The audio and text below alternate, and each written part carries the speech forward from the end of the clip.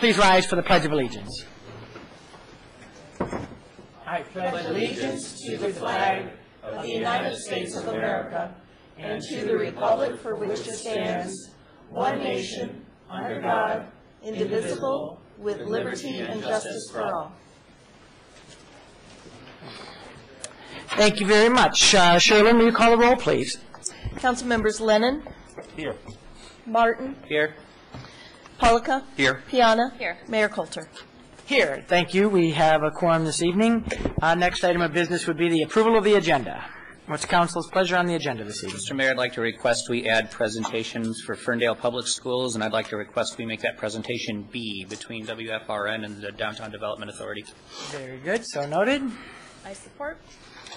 Any other additions or changes to the agenda this evening? Is there a motion? Oh, sorry. I move to accept the agenda as with the changes noted. Support.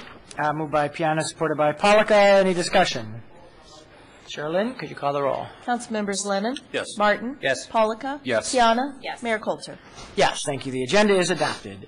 Moving on now to presentations. And our first presentation is a very special one for us here at Council because we get to recognize two people who you never get to see even though they're at every city council meeting because they're back there running all the equipment and they do an outstanding job and they do it as volunteers. And so if Charlene is listening and Charles, we'd like to embarrass you for a moment.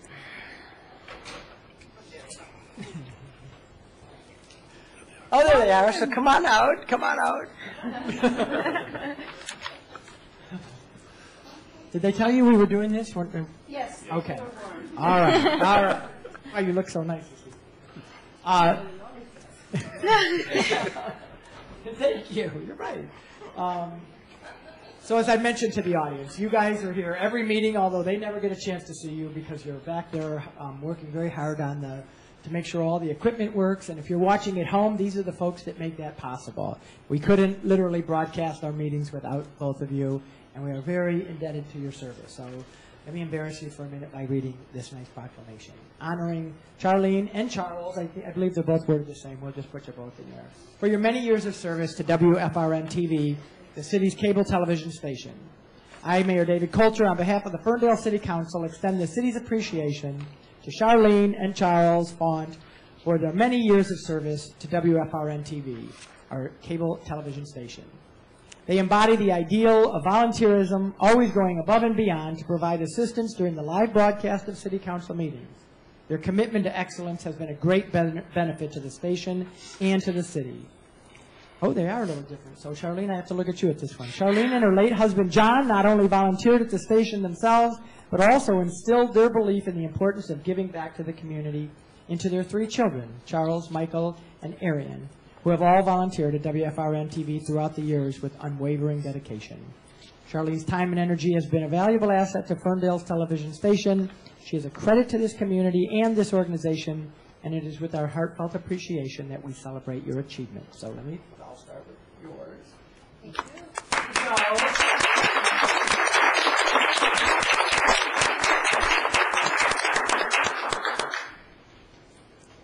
So here's the part that's different about yours.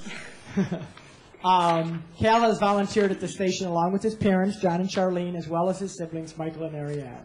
This strong sense of family and community are qualities not often seen anymore. WFRN TV is very fortunate to have Cal, who embodies the very spirit of volunteerism. The rest is the same, but our appreciation is just as strong. Thank you very, very much.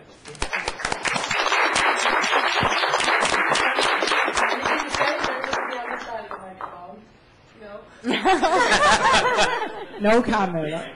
Thank you very much for the opportunity. You're very welcome. Thank you. Thank you both. All right.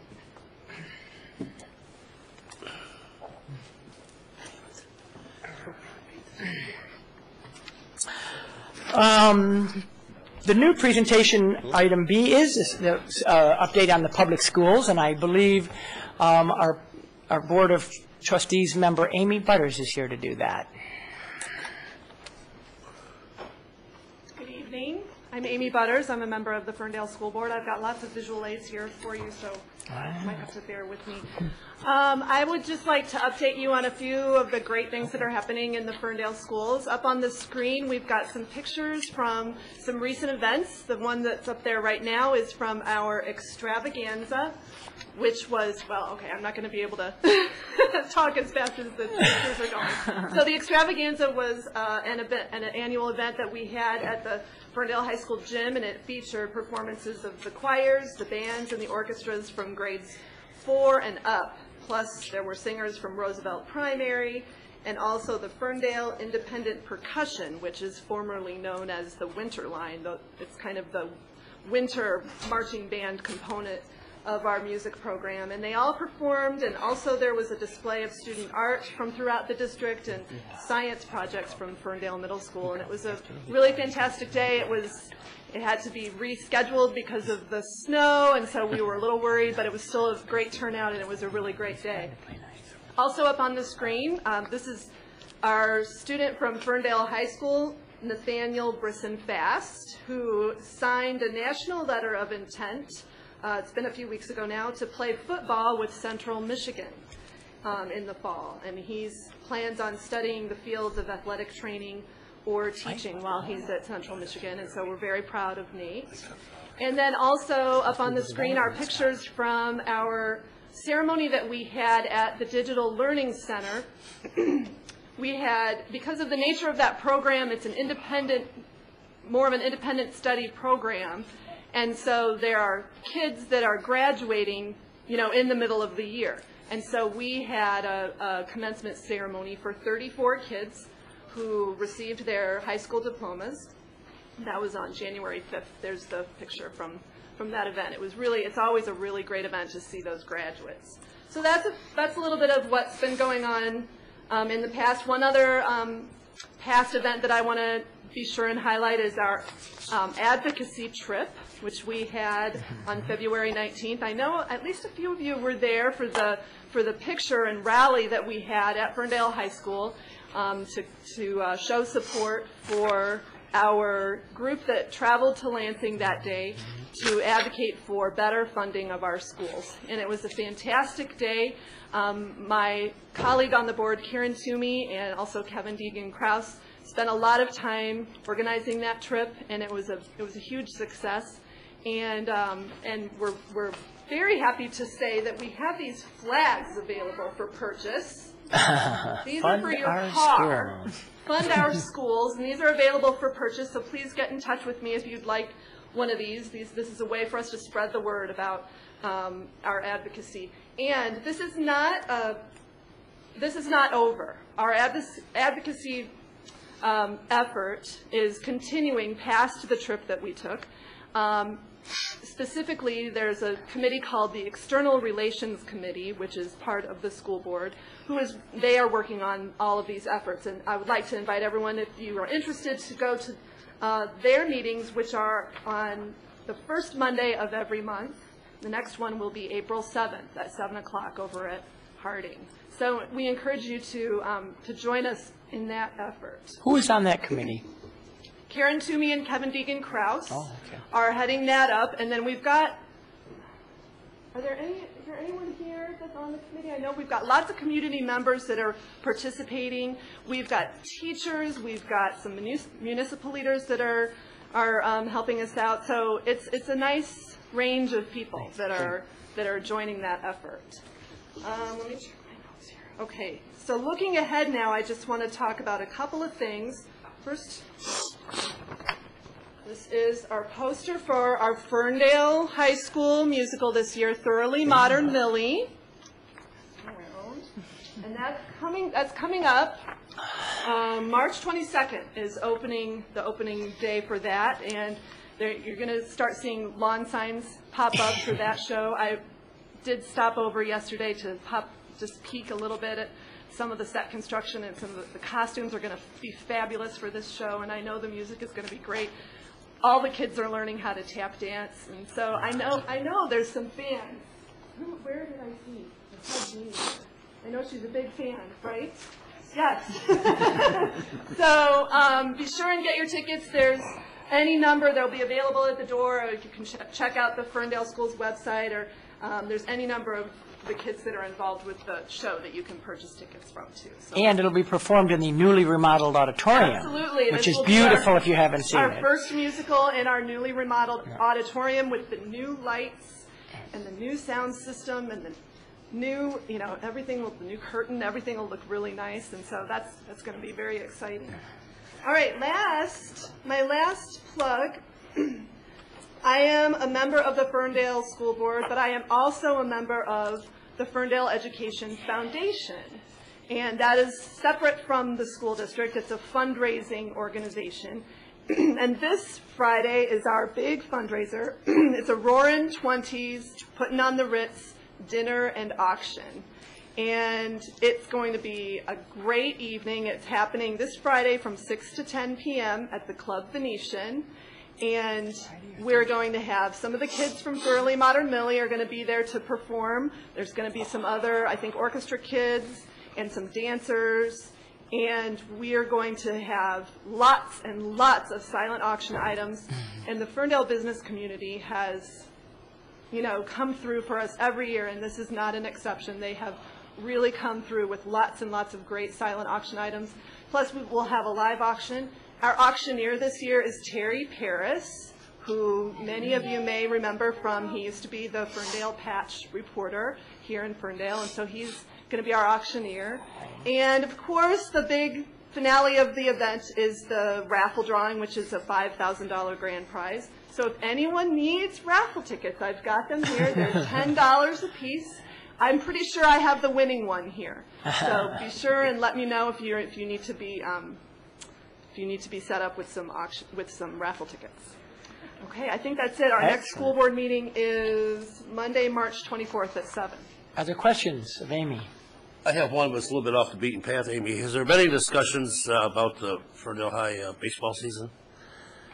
Not that I'm aware of. I did hear that, that along with much other schools, of course, it might be in jeopardy. I have not heard of anything. Weather. Yeah, I haven't heard of any issues involving, but I'll definitely ask around and get back to you on that, because I imagine it is something that's on people's minds. Yep. Okay, thanks. Yeah. All right. Thank you, everybody. Thanks, Amy. All right. Our next and final presentation is the Downtown Development Authority's 2013 Market Analysis Report. And Christina, you're going to present that tonight?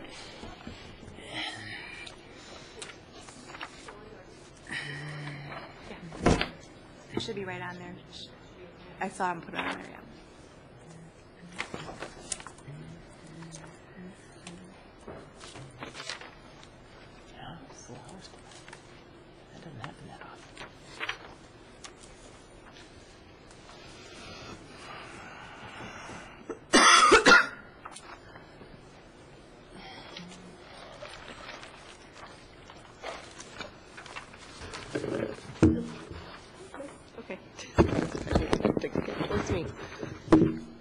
All right. In 2013, the Ferndale DDA did conduct its market analysis. This has been a while since we've actually conducted a market analysis. The last time was in 2005 and 2006. We have done small updates along the way, but not a full overall market analysis. Tonight I'll go over our business development goals, the market analysis overview, the recommendations from the market analysis, and really how we're going to apply these recommendations, which is more like the art and science of business development. And last but not least, how we can team together between the city and the DDA to accomplish these goals. Top goals for the Business Development Committee and for the organization itself are to strengthen the business mix in the downtown, encourage mixed-use development and density, including office and living space, which will help to strengthen our businesses, especially our daytime traffic, increase parking availability, and promote the ease of the parking system. And those all tie back into improving businesses' bottom lines. as well as increasing the number of stores that patrons visit during a visit. The surveyed area extended beyond our tax increment financing boundaries. It went through our entire DDA boundaries. This was different from years past, so we really couldn't be comparing apples to apples when you're looking at previous market analysis. And if you compare our census data of the population in Ferndale compared to our trade area, that I'll show you a map on in the next slide, the trade area is defined by the visitors who are surveyed and where they live. The median age there is 42.3, which compared to the city itself is 35.6. So you'll see that our age group is a little bit higher there, as well as the household income. And the trade area covers 23 zip codes. This is the trade area. And patrons surveyed, you'll see that 41% are between the ages of 25 and 54, whereas 34% are between the ages of 45 to 64. Also, in terms of ethnicity, the comparable between the trade area and those surveyed was interesting as well. African American was actually down in terms of those who were surveyed compared to the trade area, so which shows you that we have an opportunity there to penetrate that market a little bit further. So I'm sorry if I'm reading that correctly. About 43% of the patrons downtown that were surveyed were African American. Am I reading that correct? Currently, in our no. No. It compared to the trade area. White is 64 and surveyed, and 43 in the trade area. Whereas those surveyed, 21.3 is African American that were surveyed, and 49.6 actually live in the trade area. Gotcha. Okay. So it shows that you have that gap that you can actually try to go and market to African American audience a little bit stronger there. Another clip of our trade area, breaking down our trade area based on dining, shopping, and working trade areas as well. And then in terms of trip purpose, one thing I wanted to point out is with the survey this year, we were really focusing in on that daytime traffic. So 11 a.m. to 8 p.m., trying to get a good feel for what people are currently doing so we can really grow that daytime audience. So you'll see a significant amount went towards shopping and dining and entertainment. And when you compare it to our occupation as well, we found some really interesting facts in terms of creative professionals. 33.8% are creative professionals, while 29.2% are super creative professionals. So it shows you. Yeah. What's the difference between super creative and creative? Super creative. And those are based on psychographics. So it would be someone who would probably be more in the arts field, more specifically, as opposed to a creative professional could be someone who works within maybe a marketing or advertising agency, but isn't necessarily a super creative person creating art themselves. Does that make sense? More of a professional. Self-employed over... Yes. Not self-employed? And we can give you more of the information on the psychographics and how that breaks out. But I think it's nice to see that there is a significant group that are creative or creative plus that we can pull from. And I think in terms of our working class, that's really showing you that we have very, very much a creative base that is here living, working, and in this trade area. So in terms of recommendations, and I'm going to quickly go through these because I know we're crunched for a little bit of time here, is that we are going to be looking at launching a campaign for millennials, penetrating that audience a little bit further. I think Ferndale is known for being a youthful market, but it is interesting to show that those age demographics are pointing the fact that we're getting a little bit older and we need to refocus and make sure that we're targeting the younger patrons as we grow. Also, attracting leakages.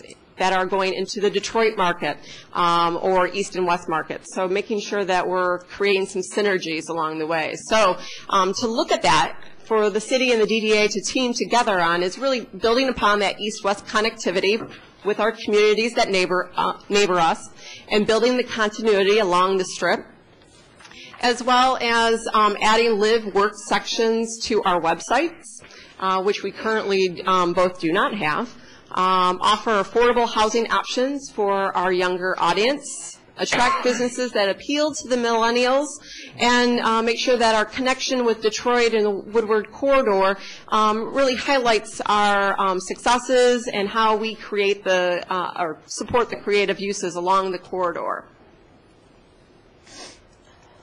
We're also looking at creating a comprehensive cross-promotional program that would include retailers and restaurants. This would help to increase the number of visits number of stops a patron has during a visit. We did see that go down compared to previous studies, so this is something we definitely want to focus on.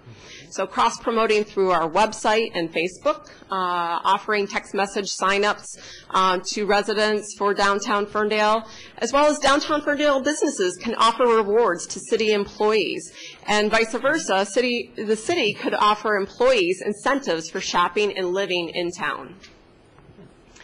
Office recommendations, some of the things that we looked at this year that was different with this study is that we did focus on what can we do with office.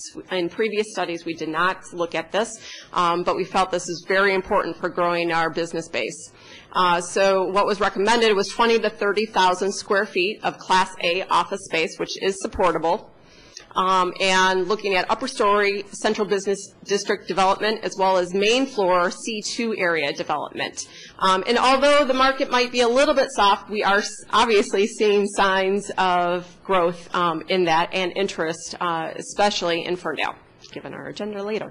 And also looking at identifying buildings for conversions, working on public-private partnerships, attracting creative uses together, and incentivization. So our build program serves as an incentive for the DDA, but also we can look at building codes and zoning flexibility, as well as potential parking discounts to help and assist office space. Retail and restaurant recommendations, 12 to 15,000 retail clothing and accessories, 10 to 13,000 square feet of restaurant and entertainment, and 9 to 12,000 of general merchandise and discount stores. So when we applied some of this information, and we're looking at the entire market of the DDA area, we do need to strengthen our existing businesses and their market position. Build more awareness of their existing the existing businesses and what they really offer in their niches. What we were finding is that some of the restaurants that were being recommended for the downtown were businesses that we have already offering those products. So it might be building awareness or building up quality in that respect. Also assisting businesses in expanding in the downtown or improving their product line, so coinciding with that first one. Attracting a compatible national anchor to draw large volume and support entrepreneurs in very key areas. And we have to be very sensitive towards this, looking at it geographically and financially. And as mentioned before, increasing our daytime uses with office development and marketing to current daytime tenants. Other things would include restaurant types in terms of restaurants that could be brought into the entire DDA area, looking at our expanded district of the DDA, but also the types themselves. Make sure that they're high quality and original, something that isn't already in the market, as well as using them as a catalyst for the district ends. General merchandise, although it might be supportable as a whole, we do want to focus that at our district ends, as well as within the central business district, look at growing our comparable retail shopping and competitive retail shopping. And last but not least, I think is when you look at these growths and the potential for new development in the area, you always have to maintain and manage a marketable and leasable rate within our district. One, to remain competitive, but two, to keep our character of our downtown and the community that we really love. So with that, cool. That was it. I know. Yeah. Best. Excellent. Some questions of Christina. Well, I have a couple, I guess. There's some really good data in there, both demographic and strategic data. Is there plans to share that with the downtown business owners? Some of that I could see could be immediately relevant, and some just so that they're aware of it. But is there a strategy to share that with them? Yeah, we do have the summary sheet that just helps to kind of synthesize that down, which was included in your packet. That will go out to businesses as well as be available for businesses who are looking to come into the area, and out to developers and also our property owners, so that they have a better understanding of what we're looking for within the downtown area. As for the businesses in terms of either product development or market niches and making sure that we're helping and assisting them to support their market penetration, it would be identifying some of those businesses and working with them independently on that, for sure. Are you done? One other question. A question I get all the time is, well, it's more like a statement. You know what we really need? We need a place that sells this. Or why don't you guys get more places that do this, that, or the other thing? And I try to explain that while we can encourage certain things, there's limitations. This is free enterprise, and a landlord can lease to who they like. But talk just a little bit, because I hear this a lot, about what kinds of things that the DDA can do, the city can do, through these kinds of studies or otherwise, to help encourage and incentivize or meet some of these goals, which really need to be done in partnership with the building owners and others. Right. I mean, first and foremost, it does start off with the relationship building, making sure that your property owners are, one, aware of you, and that they have a better understanding of what you're looking for. It's educating them as well, because many of them, this isn't their expertise. They own a building, and they want to fill it. And a lot of times they want to fill it fast because they want the income. And it's working not only with them, but also the local brokers that might be supporting them in terms of leasing out space, so that they understand the value in waiting for one of the best tenants for that space. And your highest and best income use might not always be the highest and best use for the district. And a great example of that is actually where Modern Natural Baby and Painting with a Twist came in, and really working with that property owner and identifying that this was a very large building in our downtown, and that filling that size space would be very challenging and would probably bring in something that we did not want to see within the downtown area. So we really encourage them to break up that building and make it into smaller uses, which makes it more compatible for retail space. And that is a lot of times the biggest challenge. How can you get them to that point? Build funds help, but they aren't always the end-all that be-all, especially when you're looking at that type of building square footage potentially. But also flexibility in our zoning laws, and looking for new ways to incentivize them. And although I might not have a great example right now, but I think that one thing that you can look at is your parking in your downtown area. If you were to, say, ever to implement some other form of central business district payment in lieu of program, you might want to, say, incentivize for retail space compared to another type of use potentially. And also, I think that when you're looking at the overall site plans as for your planning commissions, they have to factor in a lot of times it would be parking, trees, all those elements that really make the environment work well together. But I think that when you're looking at working with a property owner, you start with the basis of the information, build that relationship, and hopefully over time you make some small adjustments and changes. Ultimately, you have a zoning ordinance in place. You are allowed, as a business, if you are zoned for it, you are allowed to go into that space. We cannot prohibit someone outside those rules. We just try to work with them as best as we possibly can. Okay, thanks. Thanks. Long way to answer that. Sorry. Councilwoman Piana. Yes. Will the city council get a copy of the final? The final report is actually on our website, and I wanted to put that in the memo link, but I was having a hard time with our linkages that day when I sent the memo. So it is available on our website, and I will send out a direct link to you so you can access it that way, because it's a large report. And for the folks at home, the website is? DowntownFerndale.com. Thanks. Well, I have to bring it up because I feel like it was written because of me. It was a direct statement in your memo in presenting the analysis to council about the housing analysis. Because a year and a half ago or thereabouts, I tried to get the DDA and the city to look at doing a housing analysis of increased living in the downtown. And I know this market analysis didn't include a housing analysis, but a lot of the things that I saw in your presentation here was about increased living in the downtown. Ad-lib work to the website. So what are our types of our housing needs to provide a range of housing options, which I know we have a big solution to address some of that tonight, but that doesn't mean that we have a comprehensive review, not only for the city or the downtown, about our housing needs. Right.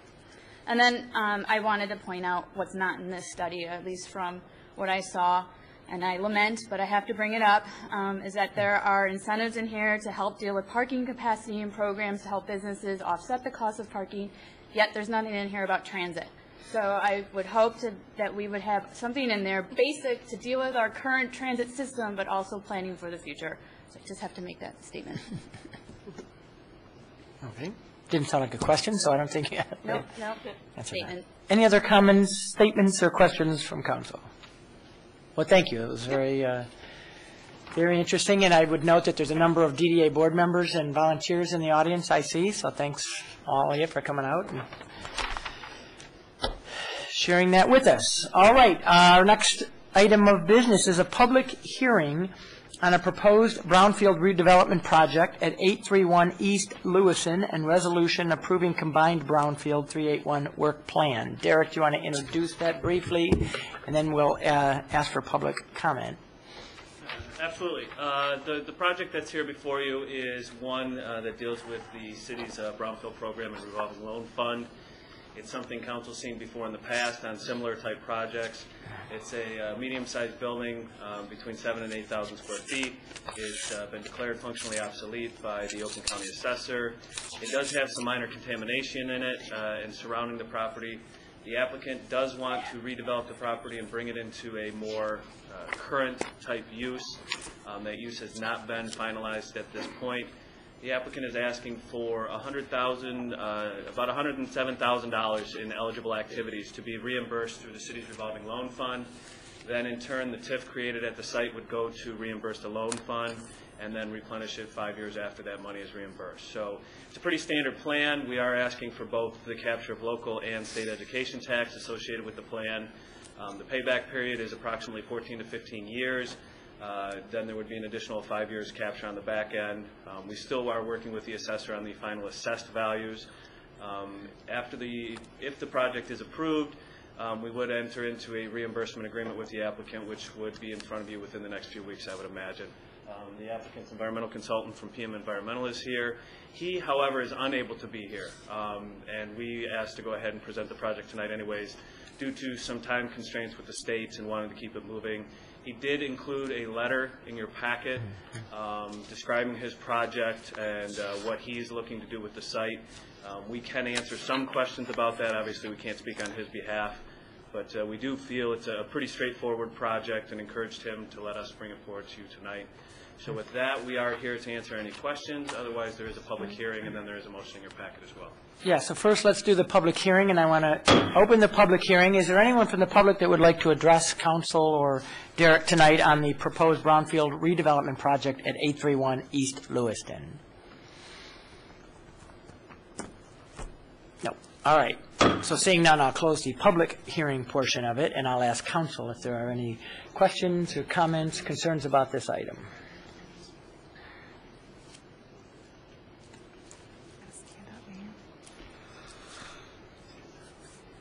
I mean, as you said, it's a standard kind of development mechanism that we've used before. It did appear before the Brownfield Authority. They did approve it unanimously and recommended it be forwarded to you for approval. I have one question, Your Honor. In the packet, it mentions about the possibility of creating the site as a live-work environment. Given that it's in the center of the industrial zone, how does that affect zoning? Will that facility have to then be rezoned in order to allow someone to actually live in that space? It depends on how it's done, and it depends on what the primary use is with the site. Residential is not permitted as a primary use within that zoning district, but there are uses potentially that could have a residential component that's either incidental or ancillary to it. We're actually looking at that right now, and he doesn't have a final use. I know it's something he's considering. The Planning Commission, that is an area the Planning Commission has looked at for more flexible zoning. So we think it fits within the intent of the master land use plan. So if we do have to move forward with either a rezoning or some other creative way of doing it, we are willing to talk about it. Okay. Thank you. Other questions or comments? Motion would be in order. I would move that City Council approve the attached resolution approving the combined Brownfield 381 work plan for 831 East Lewiston. Support. Moved by Martin, supported by Lennon. Any last comments or questions? Sherilyn, could you call the roll, please? Councilmembers Martin? Yes. Polika? Yes. Kiana? Yes. Lennon? Yes. Mayor Coulter? Yes, thank you. The item is And adopted. Mr. George also asked me to pass along his thanks as well for the time. Thanks, Derek. All right, our next item of business is call to audience. Call to audience is 30 minutes now and more time if needed at the end of the meeting. For anyone in the audience to have up to 3 minutes to speak whatever is on their minds. Just give us your name and your address. Speak to things that aren't on the agenda, if you don't mind, because you'll get an opportunity to speak to the things that are on the agenda when we get to that portion of the agenda. So, without further ado.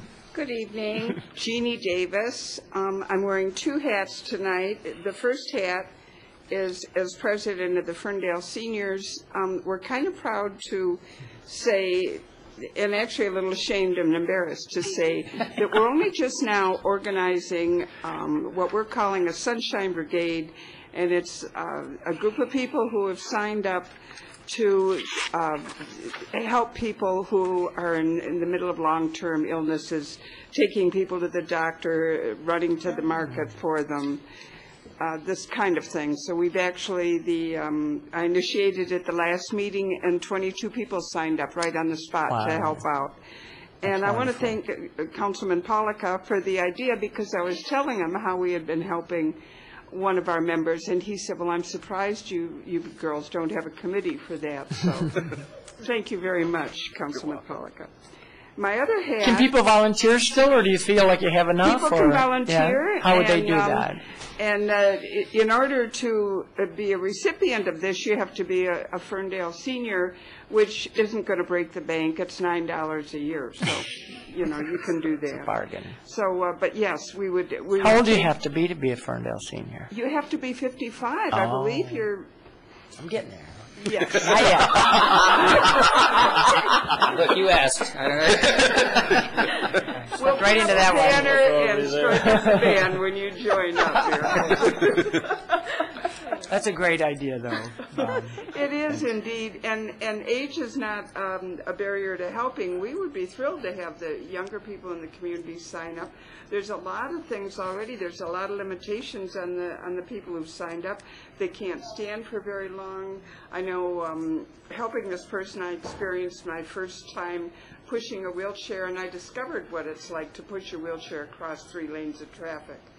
on a salty road. It wasn't, you know, so we could do with younger people. So, yeah. My other hat is I'm temporary head or unofficial head of the new Arts and Cultural Commission. I feel like I'm telling everybody we're getting the band back together. We had our first official meeting this evening. We kicked around a lot of ideas, and I just want to keep council informed on what we're doing. We have fundraisers already in the works.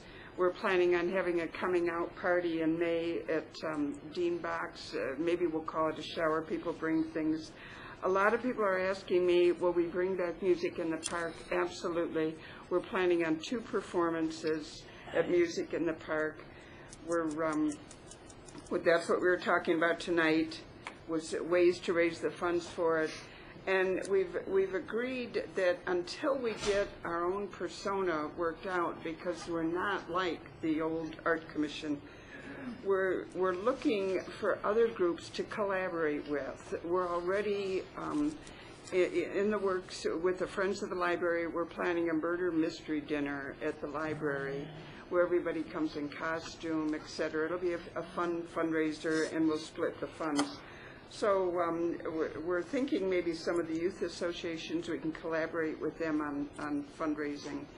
So if there's anybody out there that is in a group like the Youth Assistants, we'd be happy to work with them on something. So, and on the commission at this point is Mark Burton, Joanne Wilcock, and Francine Hatcham, and Sherry Cruzman Martin, and myself.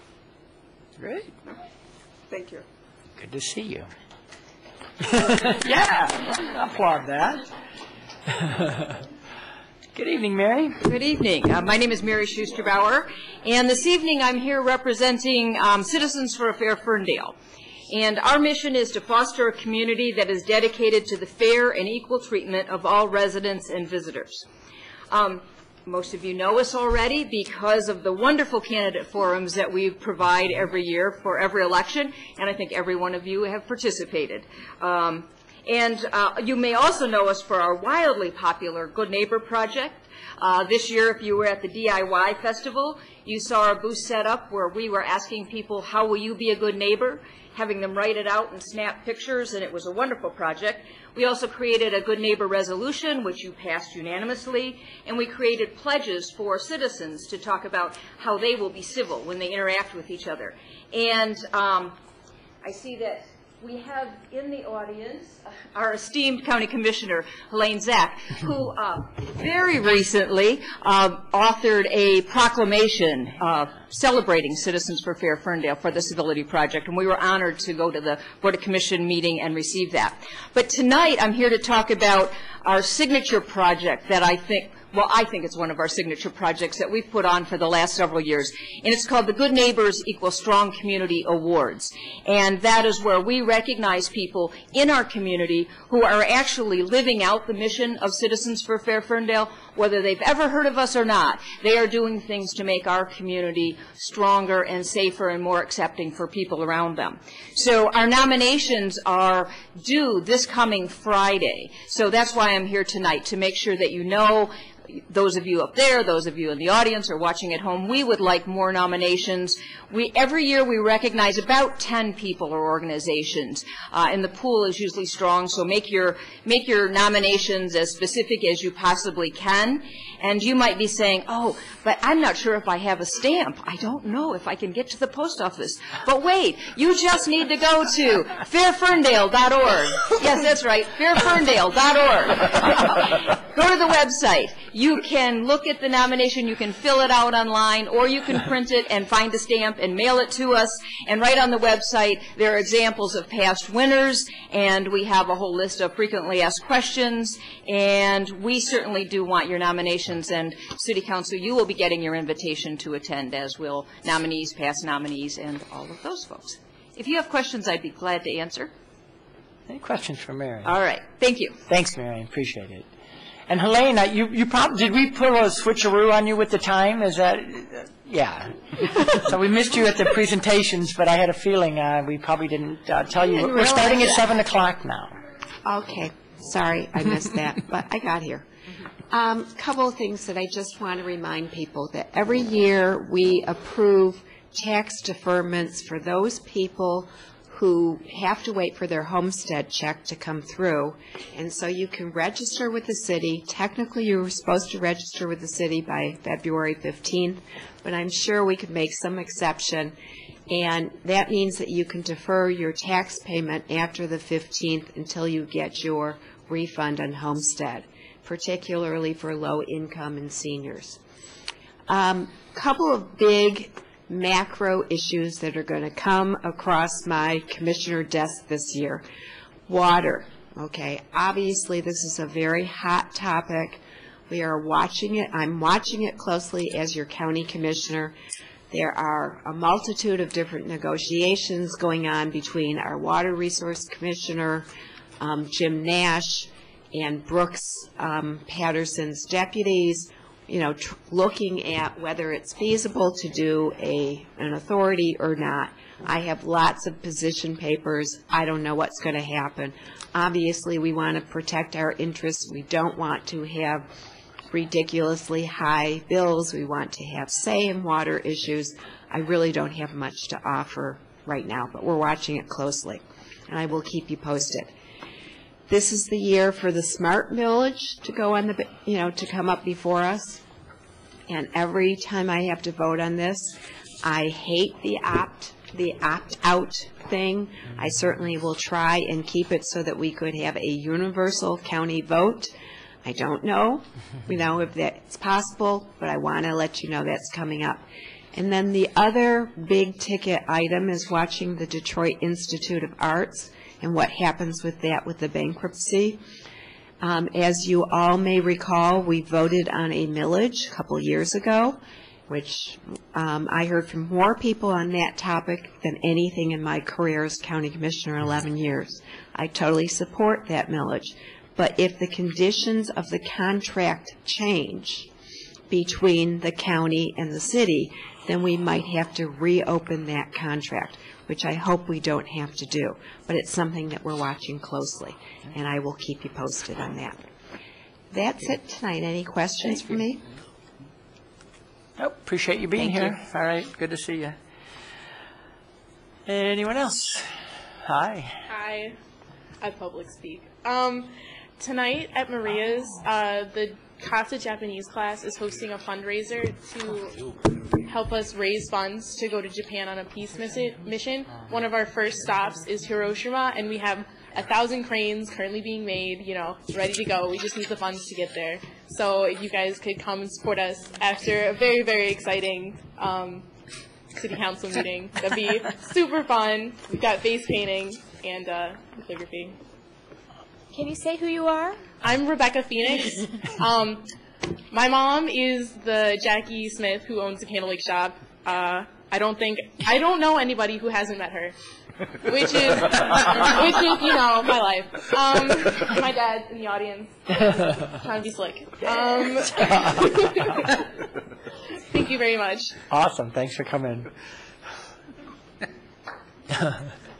Yeah, let's clap for that. Good evening, sir. Good evening. Paul Kish, 707 West Hazelhurst. On February 19th, 2014, 287 days after I submitted my first complaint to April Lynch about the water bill, she agreed that this water bill, with its service period and read dates not being aligned, is misleading and confusing. Mm-hmm. Dan Martin was at that meeting.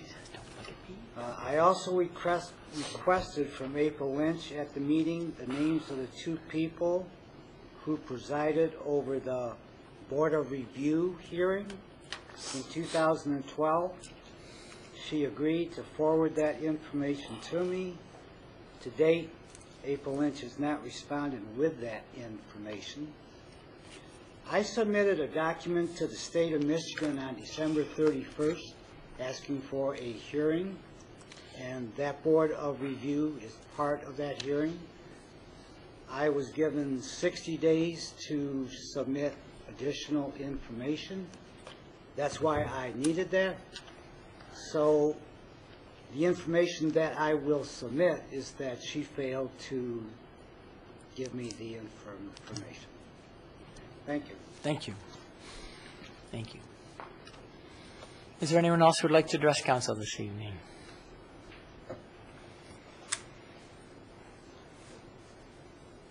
Hi. Good evening, council, mayor. Good to see you guys. My name is Robert Wittenberg, and I'm a candidate for the 27th House District, which includes Ferndale. And just wanted to invite you and everyone in the audience and everyone at home. We're going to have a candidate forum. It's this Thursday. The Oak Park Huntington Woods Democrats Club is hosting it, and it's going to be at the Oak Park Community Center at 7 p.m. There are 5 of us. There's 5 candidates. So for those of you that want to kind of get to know who's going to be on the ballot in August, again, this is for the primary that's coming up in August. So this will be an event where each candidate will get to introduce themselves, talk for a few minutes, and then there'll be some questions from the audience. So just wanted to make sure everyone here knows about it and everyone knows that they are welcome. Date and time again? It'll be on Thursday, so this coming Thursday, 7 p.m. And let me just double check. I know it's at the Oak Park Community Center, which is at 14300 Oak Park Boulevard. Excellent. So I just want to let you know. Very good. Thank you. Thanks. Anyone else who would like to address council this evening? All right. Moving on to the consent agenda. Consent agenda items are items that we consider routine and we enact in one motion unless council pulls something from the consent agenda. Let me read that agenda now. Item A is the approval of the minutes of the regular meeting held February 24th, 2014, and the special meeting held March 3rd, 2014. Item B is the approval of the reimbursement agreement for 965 Wanda Combined Brownfield Plan. Item C is the adoption of the amended local government approval resolution to clarify approval of request from Gigabyte Inc. doing business as the Fly Trap for an on-premises redevelopment liquor license to be located at 22950 Woodward Avenue. Item D is the approval of a special event permit for National Main Street Conference Welcoming Reception on Saturday, May 17th, 2014. Item E is the approval of a special event permit for Girls on the Run 5K to be held on Sunday, May the 18th, 2014. Item F is the approval to purchase Cisco network equipment. Item G is the approval of the bills and payroll as submitted by the City Manager's Office, subject to the review of the Council Finance Committee. What is the pleasure of council this evening on the consent agenda? I move to adopt the consent agenda as presented. I support. Moved by Lennon and supported by Piana. Is there any discussion, either from members of the audience or from council, on the consent agenda this evening? Sherlyn, will you call the roll, please? Councilmembers Polika, Yes. Piana, Yes. Lennon, Yes. Martin is momentarily absent, and Mayor Coulter. Yes, thank you. The consent agenda is adopted. Moving on now to the regular agenda. Regular agenda item A is the consideration to appoint Everett Kaiser to the Parks and Recreation Advisory Board. And Councilman Polika, do you want to introduce that item as our liaison to that committee? I sure can. Mr. Kaiser has submitted an application to be on the Parks and Rec Board, and I request that you support his appointment. He is very energetic about being on the commission. Right now, he's very involved in the Dales. Do you call it the Dales Block Club? The Dales Group. The Dales Group. Okay. Very active in that. So I think it's a nice marriage of someone in a community that has a passion for the neighborhood he's in, and also going to bring some of that energy onto the Parks Commission. And I don't know if Everett's here, if he wants to get up and say a word or two, or just wave.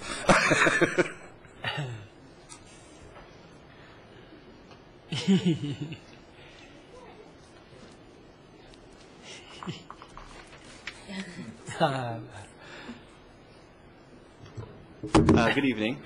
Good evening. So, I've lived in Ferndale for about 11 years or so, and I have not seen the parks really improved in that time. And in the last 5 years, I have a very good reason to see them improve. So I'd like to see those playgrounds get better, see the parks a little bit more vibrant before my son's too old to play on them. Thank you. As would we. And I appreciate, last year we did the Blue Ribbon Committee on Parks, and you gave great input into that, and we hope to implement some of those things this year. So I hope to see better things for our parks, but appreciate your willingness to serve on that committee.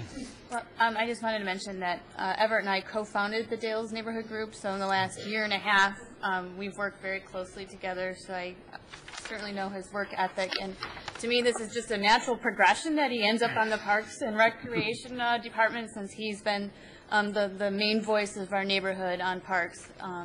So I really appreciate you going a step further and doing more community service above and beyond the Dales Group. And for people who don't know, his wife is also actively involved in our city as our city librarian, in case that last name sounded familiar to you. Any other discussion on this item? A motion would be in order. I would like to make the motion to confirm the appointment of Everett Kaiser to the Ferndale Parks and Recreation Advisory Board for a term ending December 31st, 2016. Support.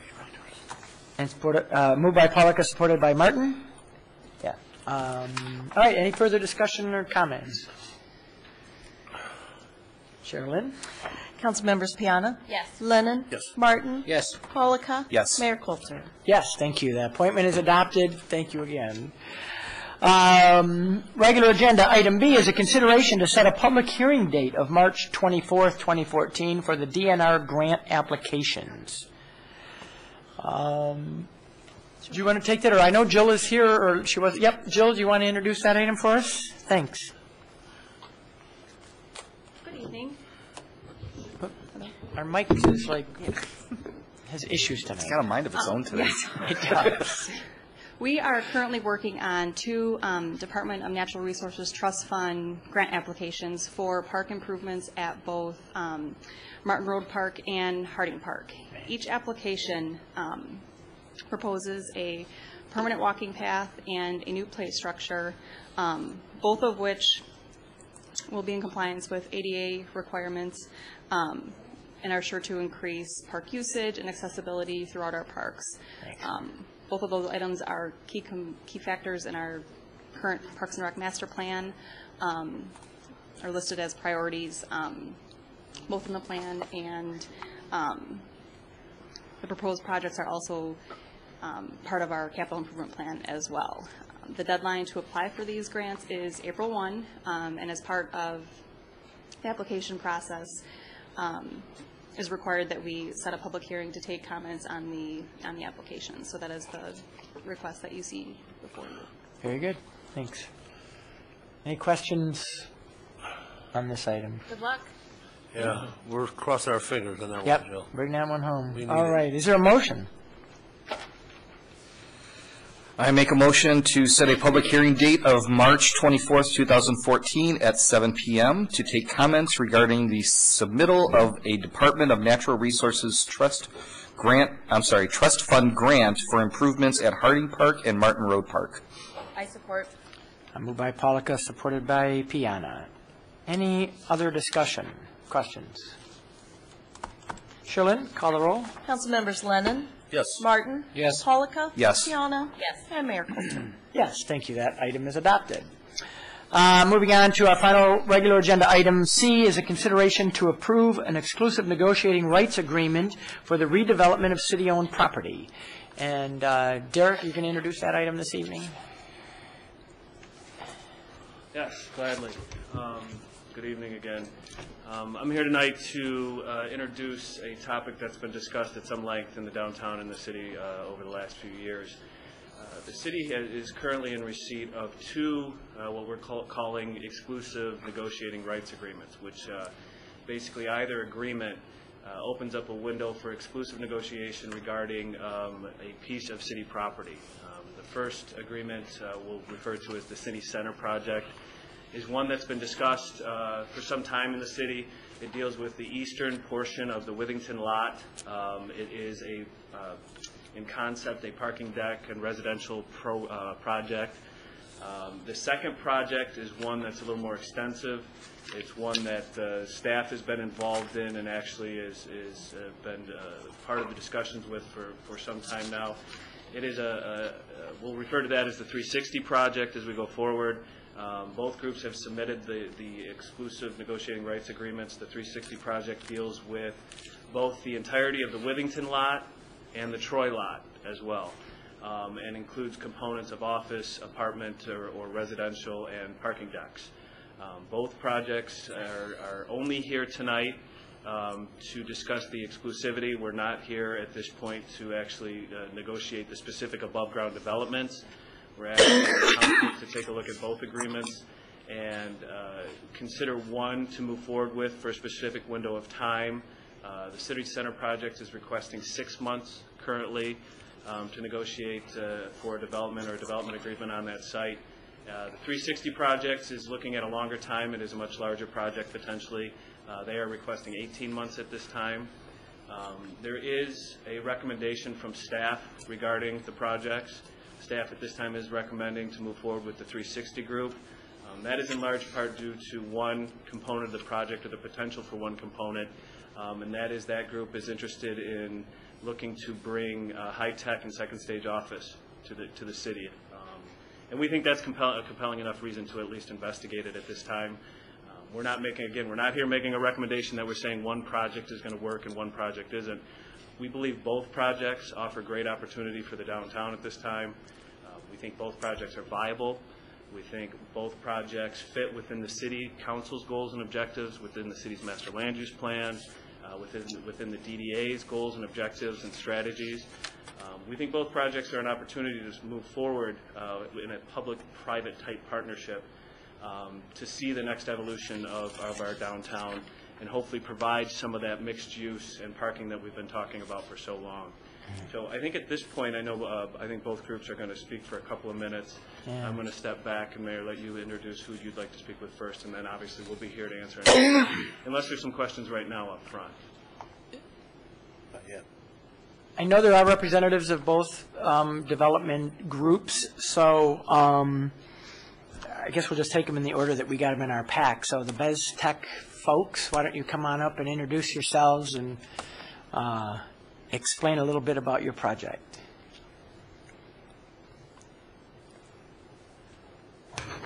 Mr. Mayor, members of the council, my name is Sam Beznos. I'm with the BezTech Companies. Thank you for having us. I'm excited to be here, and I appreciate your consideration on our project. I'm also here with Bob Wolfson, who I've been working with very closely on this project, who you guys may know, who has been actively pursuing the development of the Withington lot for many years. As Derek indicated, we proposed a letter of intent to exclusively negotiate with the city for 6 months on a proposed development on the lot. And in concept, without getting too much detail, we were proposing 100 residential units basically on the eastern side of the lot sort of split, as well as a parking garage that would satisfy the city's need, which we believe there's a need for additional parking, and accommodate future needs as well, and also support accommodate the parking for the residential development. And we believe that is the best use for the project and most feasible, and that's why we're here today. We've been working with Newman Smith, who did a number of iterations, but this is not exactly the format of it. But basically, the development was proposing potentially a couple of stories of parking garage as well as residential on top, somewhere between 3-4 stories. Yeah. It would vary based on the needs of the parking. BezTech, I'm the CEO and one of the partners. I'm one of the CEO and partners of BezTech, and we've been a nationwide real estate developer. We've developed more than 15,000 apartment units. We build them, design them from the ground up. We do apartments, senior housing, commercial, office, lot developments, and we do it all. And I provided a package that I think you guys all saw of some of our recent developments and stuff we've done historically around this town, as well as around the country. So we looked at this site. I spent a lot of time personally in Ferndale, and love here. I love it. I come to dinner, go out, and I think it's the right development for this town. There needs to be more housing, and we think this is really the most appropriate use. We consider other uses as well, but given the cost of the construction and rents in the area for office and retail and the visibility, we thought this was the most feasible. So I'm here to answer any questions you might have, but I also think to introduce Bob Wolfson, who I'm working with closely on this development. He probably has a few things to say. Thanks. Hey, Bob. Hi, everybody. I think everybody pretty much knows me. The only thing I can say is we've been involved in Ferndale for pretty close to 6 years now, and enjoyed being the first guys to do something in the market. In addition, we've lived it and breathed it. My children lived here, I lived here, and I think that the Beztec Corporation definitely has the experience to do the right thing for this city, and we're looking forward to the opportunity of doing so. All I can tell you is I think that the city is going to grow, it's going to do well, and we'd like to be a part of it again. Thanks, Bob. Any questions? Not yet. We'll get to that portion. And now I know there are also representatives of the other development group, the 360 Ferndale group, and so there they are in the back. If you guys want to come on up and briefly describe for us your concept. Again, and just so people know, we're not getting into details here. We haven't figured out square footage and doors and windows and that sort of thing. But in general, what is your vision for your project? Thank you, Mr. Mayor, City Council, as well as the staff and residents of Ferndale. My name is Jake Siegel. I live in Ferndale with my wife. We're at the corner of Academy and Hilton. Lived here for about 7 years now. And I started my business in Ferndale. I started a company out of my guest bedroom in 2008. And long story short, we just sold the company to Ford in October of this year as a software company putting apps into cars. I have a lot of experience with the tech community, with being an entrepreneur, with the needs of these tech companies in automotive and beyond, financial tech, all sorts of the startups and second stage companies that are around the area. And what I've found in my business is it's very hard to hire software engineers and other young tech talent to get them to stay in Michigan. So people that are graduating from University of Michigan, Michigan State, Kettering, and a whole lot of other great universities, they're flocking away.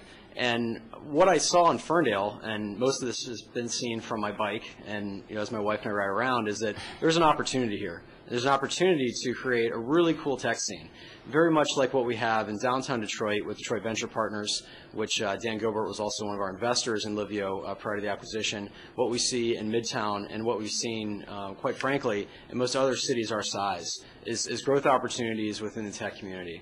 So I like most Ferndale residents, want to see better parking and want to see an easy way to get downtown. I also think that having residential is key, but I think the real opportunity here is creating jobs, and you create more density and create collisions downtown. So I'd like to see an opportunity to bring in more tech talent into this downtown area and really create a nice place for our tech community to have, and that's what started this whole project. So I'll turn it over to Dennis to talk a little bit about our project and our development team. Hey. Thank you very much. I'm Dennis Griffin with CBRE, based out of Southfield, and thank you very much for allowing me to be here and explain kind of what I've come up with after being invited to look at this opportunity. One of my colleagues, Matt Osecki, had met Jake Siegel and Derek Delacourt and said there's an opportunity to fill some voids in the city of Ferndale. So I came and looked at it from a very classic sense. I met with Jake, listened to his vision, his experience. It's not every day that you can get right with the CEO, someone coming into the second and third stage funding, and get their direct experience.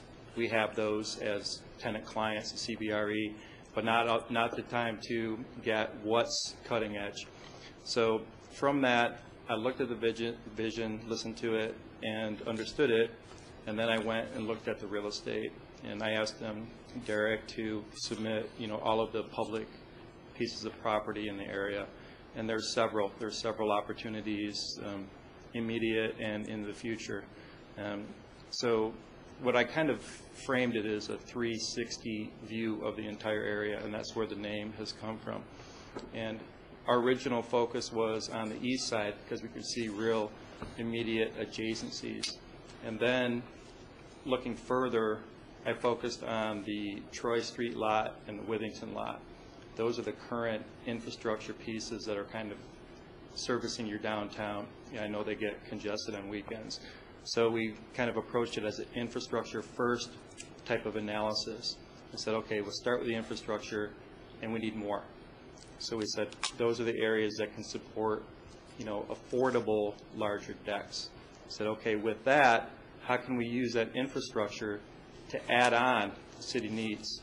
And all suburban urban areas are thirsting for office. Daytime population, new families, growth, badges of honor when you have companies like Jake's. So we interjected an office component second, and there's some very interesting opportunities in how to make new office product affordable, and that's sharing infrastructure. You can share foundations, you can share elevators, you can share streetscapes, you can share utility hookups. So that's kind of an approach on how to have an economic alternative to a Southfield, which there's plenty of vacant spaces. Some of them are called free. So nothing's going to be free on a new development, but there's quality of life, there's quality of hiring, there's quality of entrepreneurship that'll make people approach a 360 type development. And we agree housing is a component. That's a classic mixed use housing, very little bit of retail in our concept because you have plenty of retail. Plenty of buildings that can have a higher use, as we heard from the DDA. The infrastructure first component can help lift everything for all stakeholders. So that's kind of, I want to make sure I didn't miss any notes there. Yeah, so that's going back, the client contact division, that was Jake. I did a classic review of the market dynamics in the real estate and came up with a concept and had Krieger-Klatt architects, validate my program. Again, these buildings work, with the parking component, and it appears that it's worthy of more earnest investigation. And then the next step for me was, who's a development team that can pull this together? And that's when we tapped Greg Ernie from Versa and Greg Cooksey from C.G. Emerson, who have experience in urban and suburban development and are very compatible and have experience in public-private partnerships. So that's where we are today, and we look forward to the opportunity to roll up our sleeves and work with you. Thank you. Thanks. Don't go too far, because there'll probably be some questions, I'm guessing. So if you could. Just as a quick point, we know this has been difficult for both groups once they became aware of each other. From a staff standpoint, it's been a kind of a joy working with both of them. They both have great ideas for the downtown. As far as why we're here tonight is we'd really like the opportunity to move forward in discussions. We're at the infancy stage, very initial first step stage. In the staff report to City Council, what we've suggested is that if this exclusivity window is opened with either group, that the next steps would be to immediately engage the City's Planning Commission, potentially with a planned unit development option, which allows the city to negotiate development agreements that would run with the land for the projects. That is a very public and open and transparent process as it deals with review of the site. There are public hearings involved.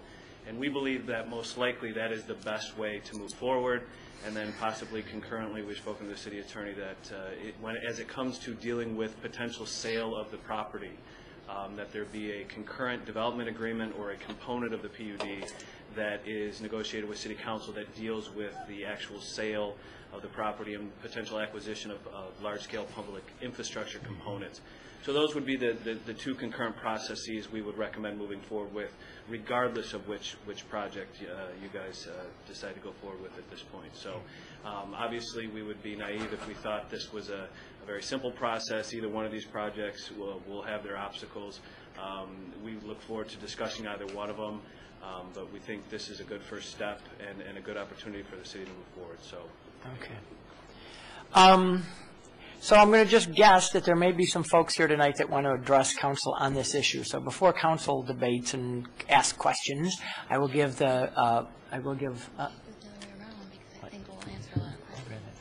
I give the audience an opportunity to ask questions first. So yes, give us your name and 3 minutes. Sherry Wells, 315 West Troy, and there are other West Troy people as well. We do talk to each other quite a lot, and when I believe that both sides of 9 Mile Road do need to have some parking structures. What I've noticed is there's a lot of vacant parking north of 9 Mile Road, and most of the bars and such are on the south side of 9 Mile Road. And that's really where we have a great deal of overflow parking. When we were going through this before on the West Troy Street parking lot, a possible building, we neighbors really liked the fact that they listened to us when we were talking about egress. Where people coming out of the parking area, don't dump them into our neighborhood. And so they revised their plans.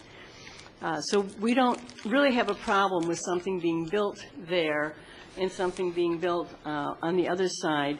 But at that point is when you have the opportunity to the residential-only parking. And right now, Withington, more than anything, because there's all those parking spaces that are empty, not having the money contribute to this parking fund while all the residential side is filled up. And then our residential sides on West Troy and Saratoga are just full of other people's cars who are avoiding parking. So at that point, the only way they're going to use these parking structures is if they're made to do that, by giving us a residential only. And that's it for now. All right. Thank you. Anyone else like to address council on this issue?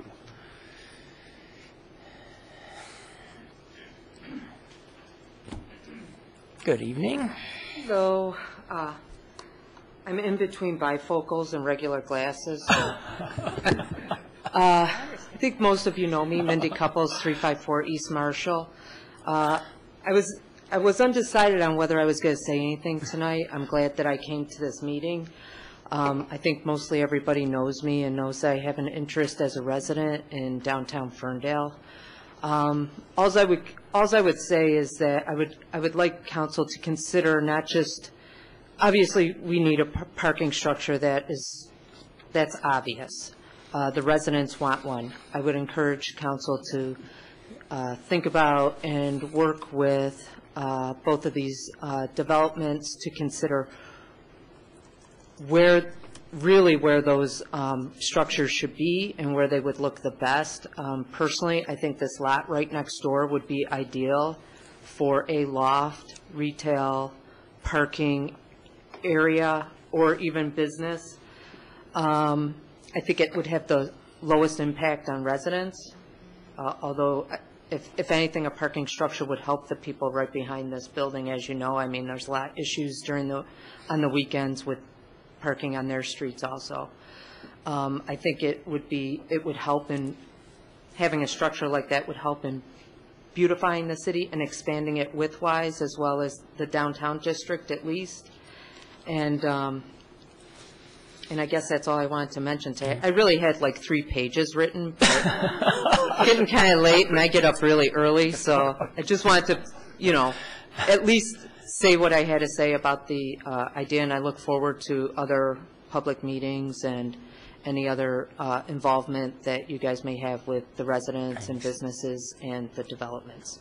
And if people don't know, you're also a board member of the DDA and will certainly be engaging the DDA board and business owners in this process. So thanks, you will hear a lot more. Anyone else who would like to address council this evening? Good evening. Hey, good evening. Good to see you. Nice to see you. My name is John. I'm a Ferndale resident, and I'm also the owner of Modern Natural Baby. I have two shocking secrets today, right? Dramatic pause. The first thing with what we have is with hold on, let me get my train of thought here. The first thing is with parking. with being a retailer with parking, here's the secret: we don't have a parking problem. And why is that? Because we don't have a lot of residential in our area, right? So our hours are between 10 and 6. So when you tell us that there's a possibility that you're going to put a structure right in front of us, that's a little shocking to us. And I think it's one of those things is when you're a retail space, and I think that's what we're trying to do is a mixed bag, to have retail and bars and restaurants. But what happens when you put a parking structure there is you put obstacles in the way for people making a purchase. For retail, you want to make that purchase as quick as possible without obstacles. You put a parking deck, and all of a sudden what you do is people who want to bring retail in your area won't do it because they see a parking structure. Would we have moved into Ferndale if there was a parking structure there? The answer is no. The second secret is we do modern natural baby, right? Natural baby stores don't do well in a lot of places in the United States. But not only do we do well, but we're thriving, right? So what I'm saying to you is retail works in Ferndale. And I think if we can get that message that retail actually does work, what we can do is we can have that evening business and that daytime business. We are thriving. We're one of the largest natural baby stores in the United States. And why? It's because of Ferndale. It wouldn't work in any other community except maybe Ann Arbor and Ferndale. So I think what we have to do is we have to push that retail and say, all right, what we need is 10 to 6 type of business, opposed to saying, if you put up a parking structure, what happens is you get more bar business. Why? Because now more people can come to the area, and the owners look at that and say, we have plenty of parking spaces. Of course we can do 2 or 3 more bars. If we want to go in that direction to become Royal Oak, then that's what we do. But what I see is a retail during the day where our streets are thriving.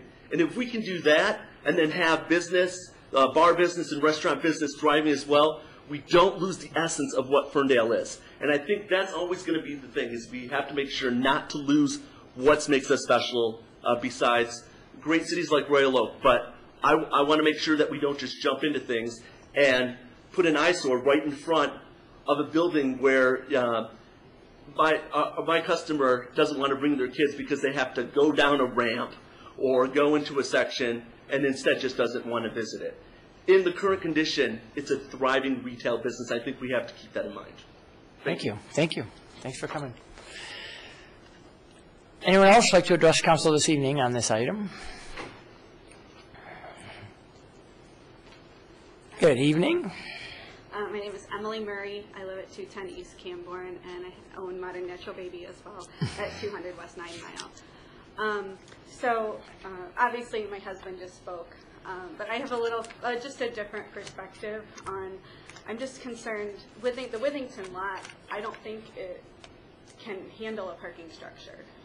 It's too close to the buildings, whereas like the Troy lot is across the street. And I think a structure would work a lot better there. I'm concerned that my customers who park in the back will never even see my business. They won't know where I'm at because there's going to be a gigantic structure in front of it.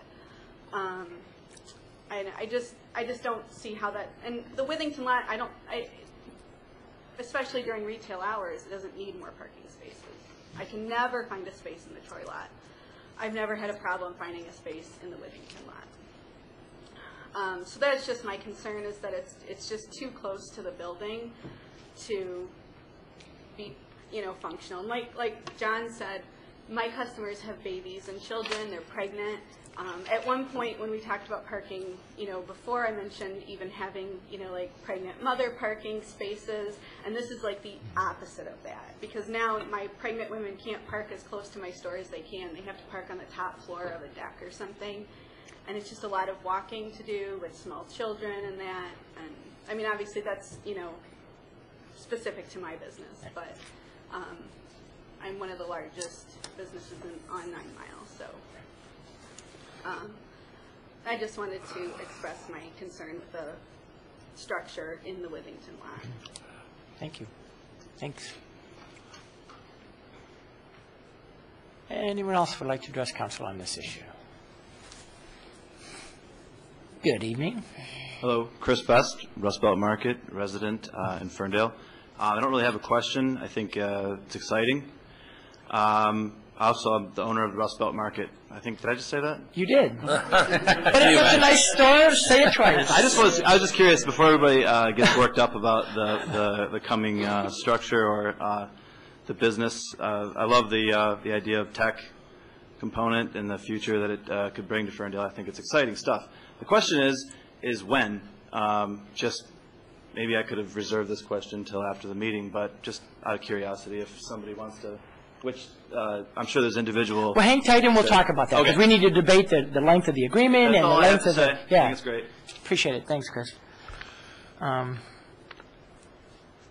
Anyone else? Yeah. My question about the agreement is probably more for Derek. By entering into the agreement, does the city automatically need to take what development comes out of it, or is there an out for the city? And we're going to talk about what we're committing to, what we would be committing to, what our options are, and so good question, but hang tight, that will be addressed. Anyone else? All right. So now is council's opportunity to ask questions and comments. And I'm guessing, I was just guessing that they would address some of these. If not, I will ask your questions for you. But I'm guessing that those things will come up. So who would like to begin? I will. Councilwoman Piana. So I wanted to start out macro about where we are and where I think we're going. And it's been mentioned by Derek about these two proposals and where we are in our downtown. And I say this is Downtown 3.0, and we've been preparing for this type of moment for a very long time, especially in response to the downturn in the real estate market, where we have been actively trying to find and attract development into our community to address the shared interests that we've heard for over the last 10 years about our goals and objectives of the downtown. So, in my opinion, redeveloping these properties, these sites, is part of setting a redevelopment site vision for our downtown. And since we've been working on improving our economic development strategies so that when these proposals came to council, we would be ready to go, meaning that it would be an easy process working with the developer. And so for me, preparing for this moment is achieving some of our visions for the downtown, which is increasing the number of housing types and options for people to live in our downtown, increasing the number of families in our downtown, attracting more retail in our downtown, which is something that the DDA has been actively trying to do, particularly during the downturn, and we've been successful because of a lot of entrepreneurs. And we're really trying to improve the pedestrian experience because it's much better to walk next to a building than an empty lot with cars in it. And so to me, it's about improving the pedestrian experience and fulfilling the goals and vision of where we were trying to go in the last 10 years. And so for me, I'm really excited by these two proposals. I'm very happy that you're here, finally. We have a long way to go. This is just step one of a very long journey with our residents. But I wanted to make sure that what I heard tonight is that we're not to lose what makes Ferndale special. And I hear this a lot from a lot of our business owners. And so can we do infill development? And can we build higher buildings following our zoning ordinance without losing who we are, without losing Ferndale's creativity and DNA? And I say yes, but it's going to be a good partner with the developer that we do that with. So I think this is the journey where we start with whoever we choose tonight, that we set these expectations. And so one thing that I'm looking for, which isn't in the agreement, but I want to set the expectation now, and I'm sure you all have heard me say it, is that we really need to have a strong public participation plan going forward, not just doing the basics of doing outreach. If the public is expected to only come to the site plan review hearing to hear what's going on with the project, then I think we failed in terms of doing good outreach to our businesses and residents. As we go through figuring out what this change in our downtown is going to look like. And we work with the design and with the developers. And so that's what I'm looking for. And, we're we're going to have to explain what the PUD process is, the planned unit development process, because we haven't used that tool in a really long time, because we haven't had the opportunity to do it. So that's sort of where I am in terms of setting the macro level of where we are with these with these agreements and where it could lead to, and how do we interact with our citizens about how this is going to look like. So that's sort of where I am now. So on that point, let me ask Derek, could you just briefly walk us through a little bit of the timeline and the touch points where residents and businesses have an opportunity for input? And that's sort of the minimum, and I'm hearing you that there's opportunity for additional, but sort of walk us through how people will be able to input into this process. Absolutely. I mean, I think it goes without saying that a project, either one of these projects, is a rather large-scale project, and one of the things we're going to do in short order is come up with a public participation plan that goes along with the project if we do go forward. That's part of the reason it's so important, and we're recommending so strongly that at least one of the agreements we move forward with, so we know what we're dealing with, what the project may look like, what the scope and size of it is, so we can start to put that together. The formal process through the PUD process, I would assume, would involve at least the formal approval process, multiple meetings with the Planning Commission. Their goal or their responsibility in this would be to discuss the above-ground development itself. The design of the building handles many of the issues that were brought up tonight by the folks from Modern Natural Baby and some of the other retailers that are concerned, and give them an opportunity to make sure that if there is a design and if there is a structure and if there is, whether it's just residential or whether it's an office component as well, that has as little negative impact, if any at all, on their existing operations, and hopefully can be done in a way that in the long term enhances their operation. We certainly understand the concerns that have been presented here tonight, and they're valid, they're real. Anytime you do a development like this, it can have an impact on your existing retailers and other users. But those discussions would take place with the Planning Commission. We also think, I'm sure the Planning Commission, as well as Council and Councilwoman Piana is on the commission, is going to want to see us do some additional public outreach.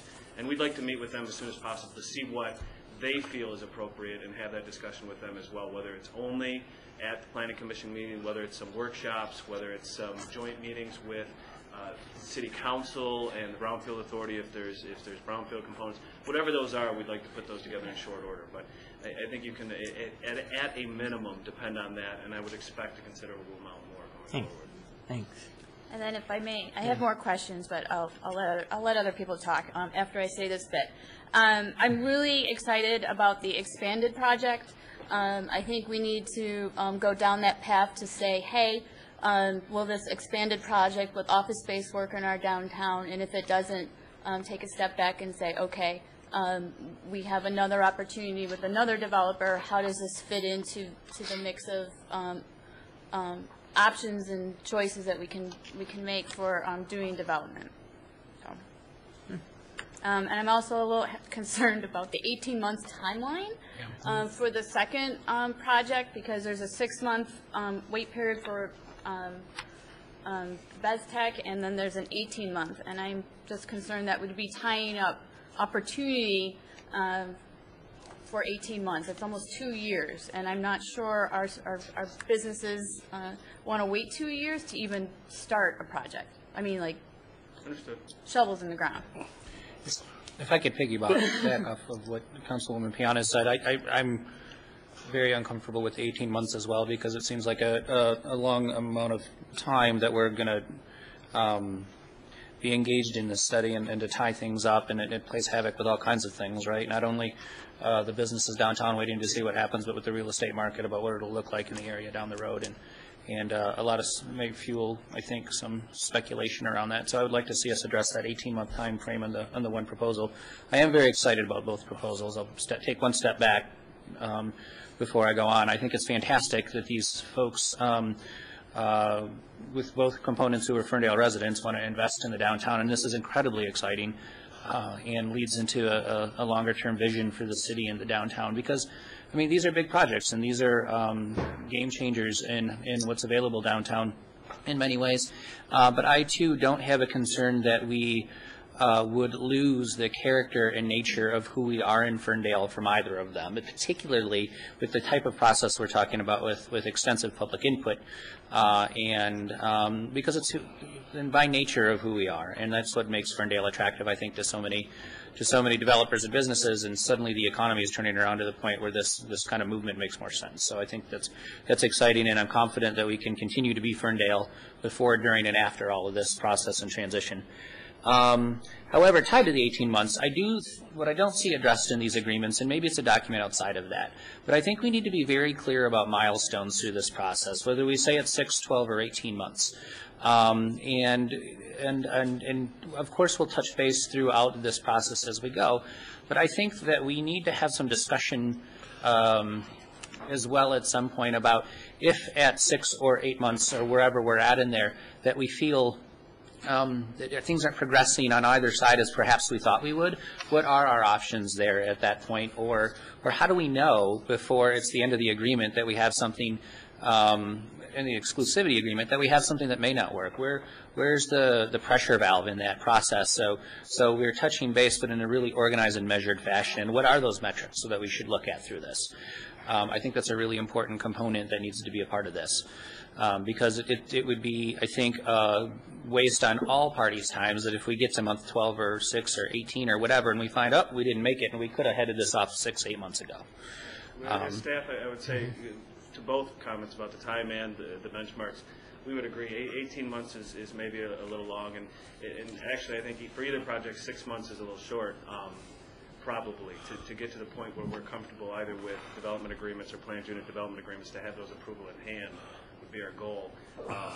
My quick take is to get those benchmarks. That's exactly why we're here tonight, is to start that discussion with one group as to what that's going to be and what that's going to look like. As to where it should be, earlier on the agenda we talked about a development agreement.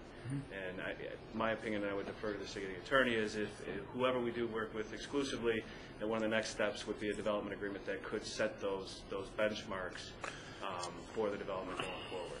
And I would defer to Dan to comment if he thinks that's appropriate. Well, just on that issue, certainly that's one place they could be, or they could be in this proposed exclusivity provision, which has benchmarks right there.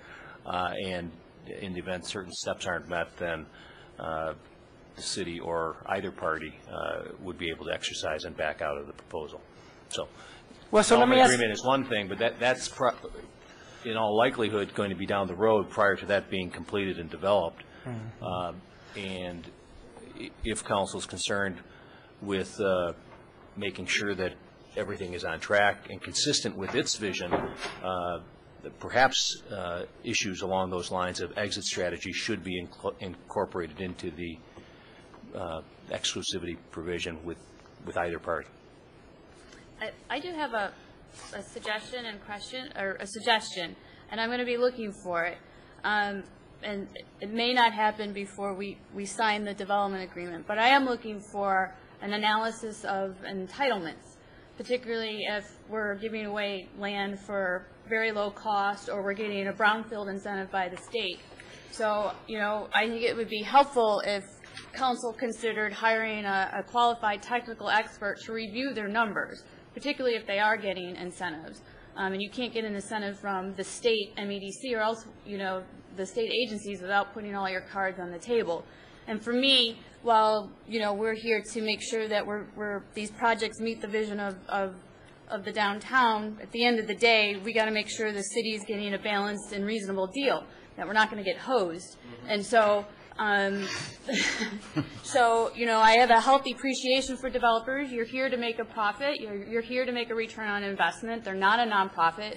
But at the end of the day, balanced and reasonable deal is what I'm looking for. So an analysis of an outside technical expert, particularly with the office space, because we need to make sure that, that you can bring in the tenants for your second and third stage technology companies. That's the real risky part here, I think, of this development project, and I don't think that's, no secret. Jake, I'm going to ask you that, and piggybacking on what Councilwoman Piana said. Describe just a little bit about what a second stage technology company is, why you think what your connection to those folks are, and why because there is a glut of otherwise Class A office space, and this is something different, right? And so talk a little bit about your vision of the office space, which does make your proposal uniquely different than the other. Right. Well, I mean, it really comes down to a balance. So first addressing what a second stage company is. These are companies that are later, second stage meaning later on in their business. So usually when you have a startup like my company in 2008, it's a few people in a guest bedroom, maybe in a garage getting started. They usually would receive angel capital, usually under $1 million, and with some state matching funds, then move into a Series A financing round. Once you get to about $2 to $3 million in revenue, which we were at after about 3 years in our business, you become what's considered second stage. So these are companies that are posed for growth. These are the companies that create the most jobs within our tech sector, and these are also companies that service the larger tech industries, the automotive industry around here, or the financial tech communities. So what we've seen within the second stage, these are companies that are post-Series A.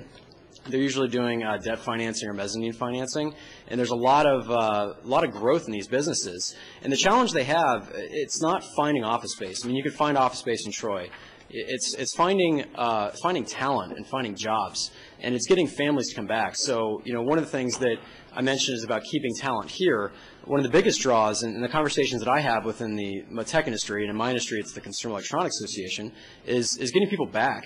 So if you're working a job and you're in your 30s, you're married and you're having a family, at some point you're going to want to come back where your grandparents are at, and that's one of the big pulls for these second stage businesses that are hiring. So startups and incubation, there's a place for that. That's not what I think Ferndale needs per se. I mean, Techtown has that in Midtown. There's Automation Alley, Ann Arbor Spark for those types of businesses. But for companies that have 50 to 150 employees, those are the second stage companies that are growing, that have job vacancies, that are looking for affordable housing, and they need to acquire talent that are looking for that overall package. So I'm guessing these are well-paying jobs. Yes. I mean, the average salary for someone coming out of college is upwards of $100,000 in the software field.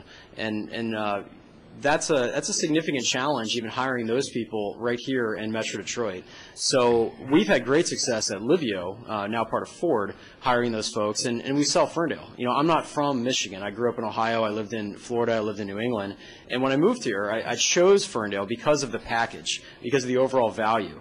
And arguably, you could say there's a similar thing in Royal Oak, but there isn't the feel, and there isn't that, personality that you get from this community. And second stage companies can provide extensive growth. So, we'd love to have like a Google or an Apple or a Tesla be an anchor tenant for one of these positions. But I speak to so many CEOs and so many directors of larger corporations that are saying, we need space in the Metro Detroit area to acquire top talent, and second stage companies that are looking to grow, that are saying, they need affordable office space, but they need to hire this talent. So for me, it's not so much about the second stage companies, it's about creating jobs. And that's what this is all about. You create jobs, you have the right people down here. That's how you grow it. And Ferndale is ripe for that opportunity. Good. Thank you. I have a question. The demand is there now today, I understand that, but if approved, this process is going to take quite some time. You'd look at 2 to 3 years at the minimum for people to be able to move into these offices. Can you guarantee that the demand is going to be there in 2 to 3 years? No, there's no guarantees. And anyone that told you there was a guarantee just wouldn't be being honest, or they're not well educated. So you have to believe in it. And, that's what makes second stage companies and startups thrive, and that's what makes this country great for innovation, is just believing in it. Mm-hmm. Now, one of the plus sides of this, and, speaking from, working with large automakers, now part of Ford, but working with GM and alike, is that it takes a few years to get the technology in cars, and in healthcare it takes many years to get through the right approvals. So the decisions that are being made today, you don't know what this is going to look like 10 years down the road, but a decision that's made today from an automotive manufacturer is valid for at least 3 to 5 years. So that mitigates quite a bit of the risk. And I just want to say on record that, from an exclusivity perspective, we want to be getting started as soon as possible, and I'm sure any developer would. Nobody wants to sit on this and just take resources. So I know that from a timing perspective, we want to be going as fast as possible, and part of the reason that I chose this development team for this idea that I started on a year and a half ago was that we had the capability to bring in companies now and put them in places now as we build this project out. So we wouldn't just like you guys want to sit around and wait for 18 months to see what happens. We wouldn't want to sit around for 18 months and say, oh great, we're ready to build, let's start talking to people. I mean, that wouldn't be productive for anybody. Are you comfortable if we condense the 18 months? Where would you start getting uncomfortable? Well, that's the question I really would want to defer to Dennis on. All right.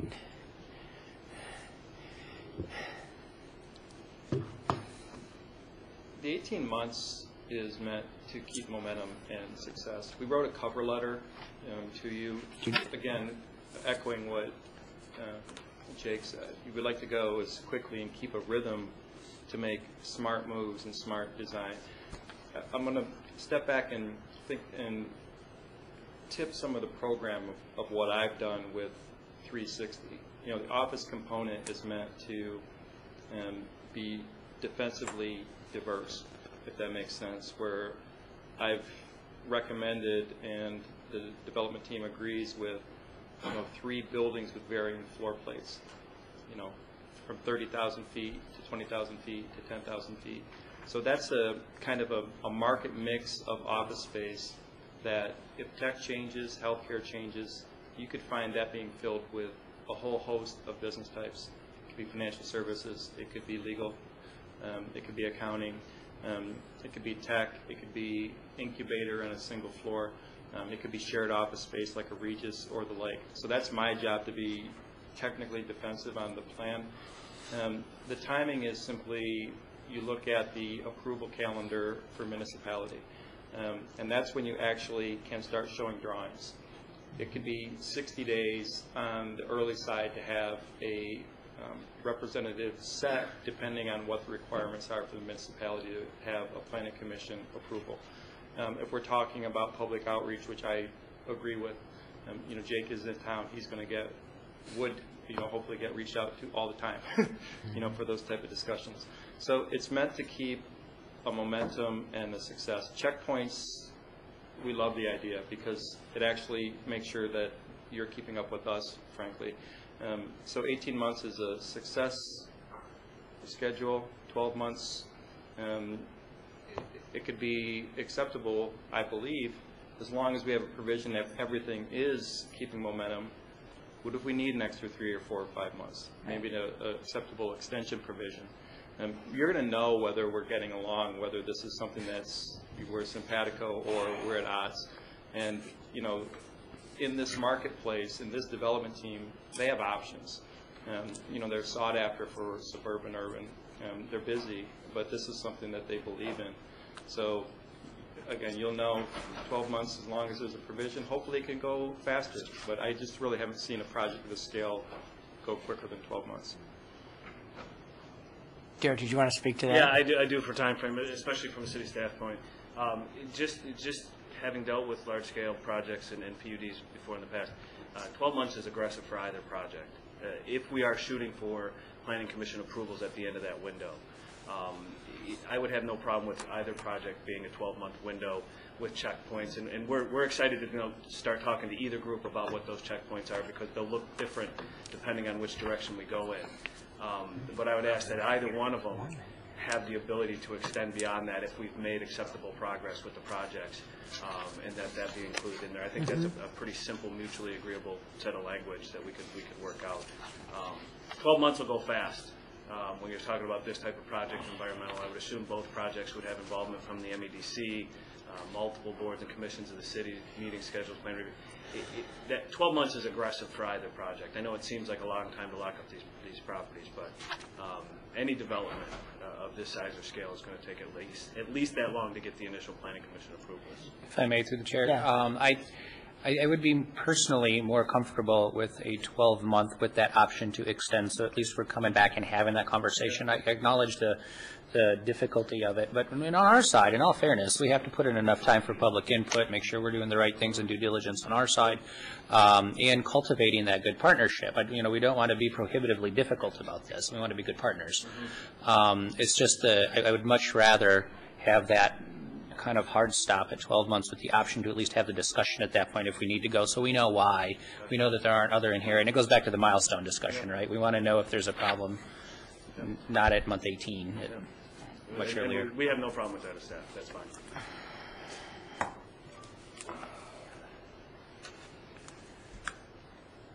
Other comments, questions? The other point I didn't get to, I just wanted to throw out there as well is, and we've kind of alluded to this, but during this time frame, during the exclusivity agreement as part of our due diligence, I think it's important to emphasize that there is a transition planning activity as well. So before we break ground, and this is where partnership with, I think, the DDA and other entities are important to say that, yeah, we have a plan for businesses that during this disruption of construction, we know how we're going to keep, Ferndale accessible. We know how we're going to, keep folks in business and work with them hand in hand. So it's very clear and deliberate, and we're very open and communicative about the fact that, yes, there's a plan.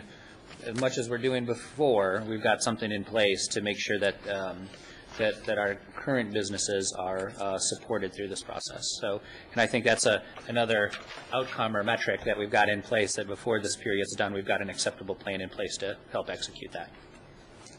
Dan, just to follow up on that, I kind of see that as a continuation of the public participation plan. It may not come out right away in the upfront part of this conversation until we understand what the footprint of the building will be like. But I really think it's important. I agree. Yeah, no, I think the public participation is critical and feeds into that.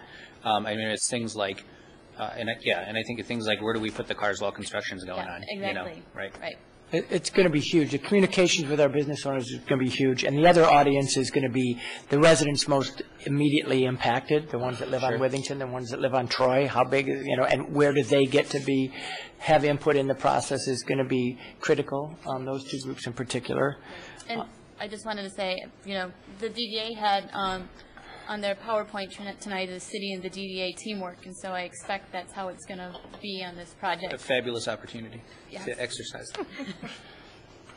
Well, and I mean, speaking of that, Mike, did you want to? Mike has the chair of the DDA board. Just a quick comment. The DDA is excited about both plans in here, but we don't really see a picture or a layout or a design yet.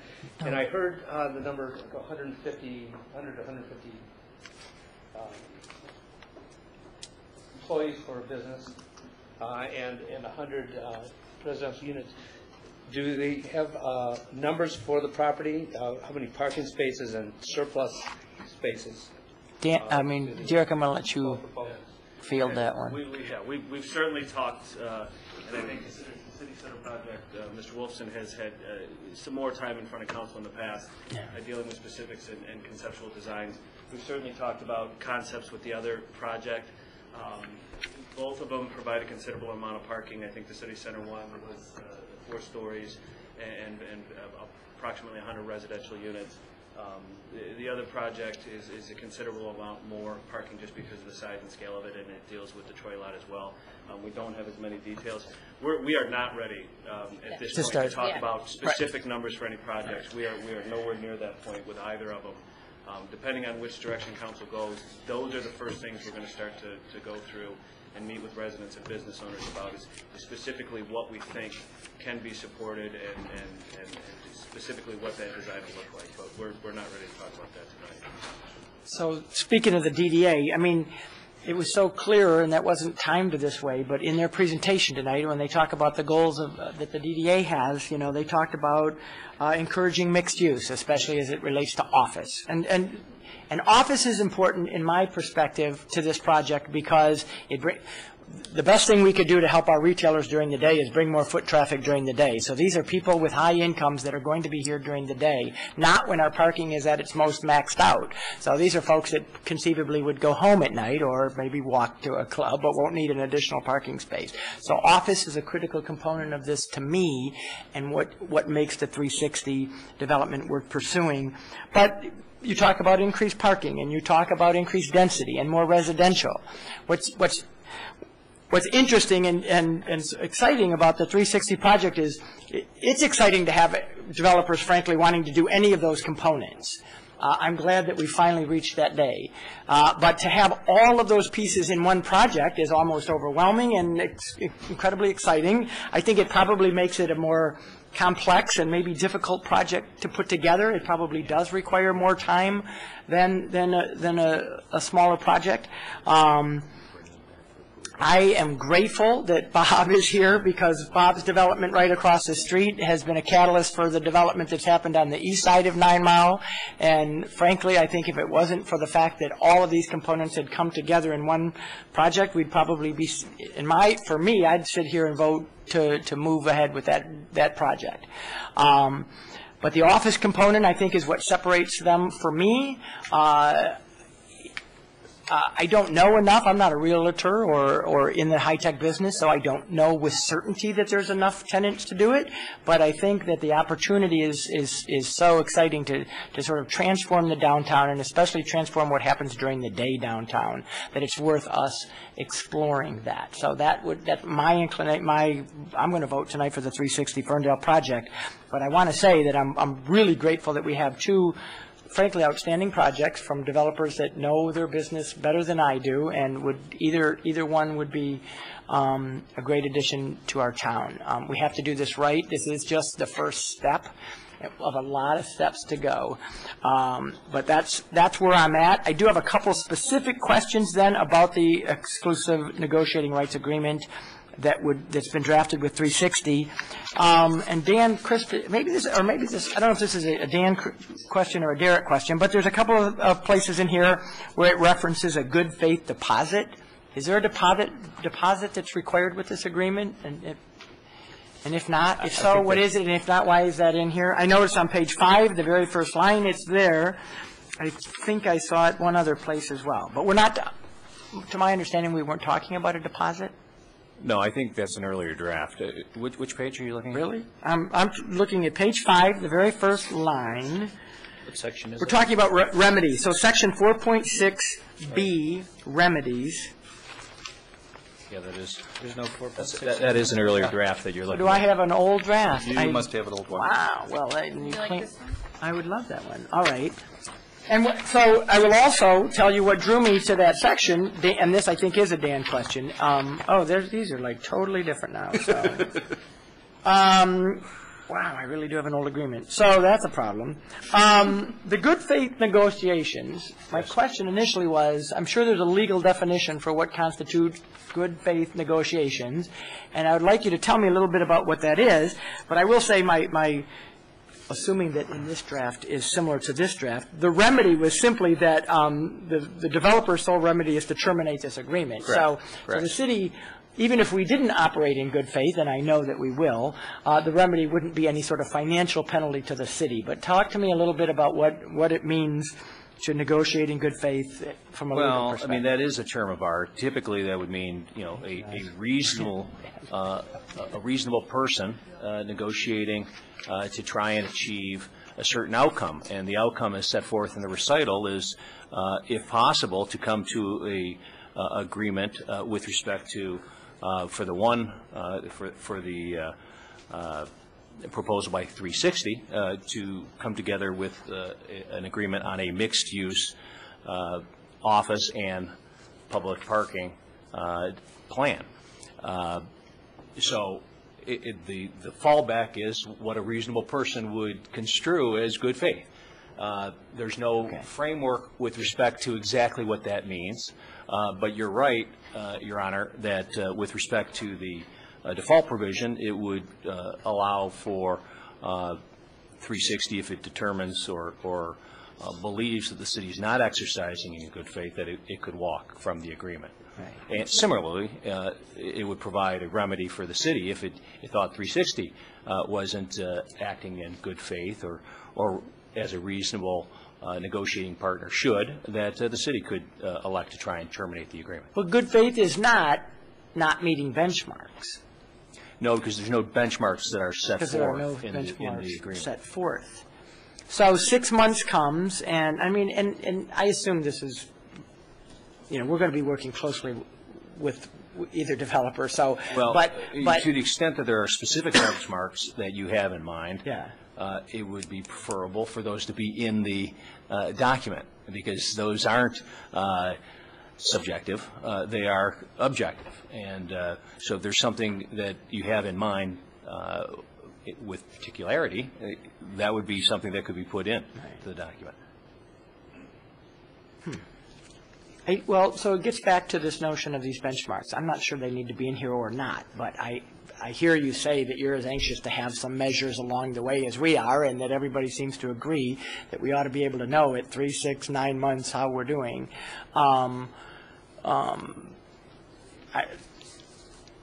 What is our remedy if we get to 6 months and we're not meeting our benchmarks? I guess now I won't ask that from a legal perspective, but I'll ask that to the developers. How you guys have done these projects before. I mean, yeah, please. What we've advocated and has been successful in the past is, if it's, you know, a 12, 15, 18-month agreement, is every 3 months the developer comes back in the public forum and reports where they are. And that's really the best, a very good faith, you know, expression. You're going to get public comment, you know, to say this is the progress we've made. It'll be apparent to you if it's moving forward, I believe. Yeah. Thank you. The alternative would be to say site plan approval by X date, you know, which has more particular, you know, that's more specific. Yeah. But that may not be reasonable to have those dates at this point in time. Yeah. I'm not sure that it is. That's the trouble. I was going to say, if we got just to point out, I do think to get a PUD approval, which is short of a site plan, is going to take a year, probably, to go through that whole process. I do think that with either project, I would conservatively say a year. I would be very comfortable, or I think that the larger project may take a little longer than that to get the actual PUD approval, which subsequently formal site plans come in after that. I know the City Center project proposed 6 months. We may be able to get a PUD done in 6 months. If we had the PUD agreement in front of us right now, just the public hearing process takes 90 days. If we were starting to notice that right now for Planning Commission approval. So that gives you an idea of the time frame. If I had the agreement in front of me, it would probably be, with the city attorney's recommendation, be 90 days before it was in front of you. Okay. And we're nowhere near that point with either project right now. So a PUD approval at the end of a year, I think, is a aggressive time frame. I don't know how many specific benchmarks related to development you guys would want to see, other than updates maybe every 90 days. I think that's a fantastic suggestion for either project. And then maybe at that point there can be a discussion and some ability to opt out if everybody's not happy. But just to add my 2 cents on that. So yes, and I trust, Derek, that you hear council's desire for the benchmarks. Certainly. Mr. Mayor, I just wanted to add a few things before you vote. I think there's been great comments tonight by the public and by the council, and I appreciate, you know, the thought that's gone into this, because I think this is helpful for the community as well as to evaluate the projects. We've been involved with a number of public partner redevelopments between the communities, and I think a couple points that were made I just want to reiterate and expand upon. One of them was from Councilwoman Piana about the sort of the studies and stuff like that, which I think is a very good idea and something that should be really looked at very carefully, because we been involved with one development in particular in the city of Canton where we developed Cherry Hill Village. I don't know if you guys are familiar with that, but they wanted to create a new downtown in the city of Canton. And we built apartments and a performing arts center that was attached to the apartments. Some pictures are in your package. But it was the idea to create, a new downtown there, and there was a lot of commentary by the public, people in the public as well as the people involved in there about wanting certain mixed-use uses that weren't feasible, some of which we were able to and being in the business, we understood what we could do, some of which was not feasible, some of which we ended up just agreeing to do the development. And I think it's very prudent upon your part to analyze the feasibility of these things, because you don't want to end up with vacant space or development that doesn't work after 12 months or 18 months. And I think you'll be able to consider that very quickly once you understand the structure of the deal as well. So I think that would be very good, because we don't want to see another failed project, whoever ends up doing that. And so that was one thing I appreciated you saying that, and I think that would be a good thing to be added in any of it. The other reason why we thought 6 months when we proposed is we felt within 6 months we either would have an idea if this is moving forward or not in terms of the scope. We fully understand that a PUD, and I agree with Derek's comment, would take a year, and I'm not trying to negotiate against myself. Right. But realistically, that, to get into the ground is going to take some time. However, working with all the different agencies that are involved, whatever types of conditions are set forth on the project, you should be able to iron out most of that stuff in 6 months. And I think, you want to consider that, the environment you're in terms of the interest rates, and where you're going, and it's, I agree with the other party by saying that, I think everybody's motivated to get this going right away. So that's why I proposed that. And just lastly, I do want to comment on one thing that I heard, because I was involved with redevelopment in Miami, in an area called Midtown Miami, which is right near the design district, and I have some photos in that. And usually what happens in my experience, with some of these sort of incubator jobs and stuff like that, and is, that they come and they fill up space that's existing right away. And they may not be able to accommodate, the large goals in the future, and I think that thinking forward in terms of the trend is good, because these developments take, 1, 2, 3 years. But what we see on the ground is a lot of vacancies. And, you could take 50 or 100 people and fill them into retail vacant spaces or office spaces and stuff in the area and say, look, we're here now and we want to expand. I don't see where those uses are and where those employees are. So I just wanted to comment on that, because when I was redeveloping in Miami, you saw warehouses and art districts and designers and stuff that were already there in place. So anyways, thank you. I just wanted to say that. Yeah. If I may, I would like to follow up. I do appreciate you acknowledging the importance of an analysis of entitlements, but I also want to know that I proposed it to council when Mr. Wolfson came to us in 2010. So I wanted to do analysis on his development project too.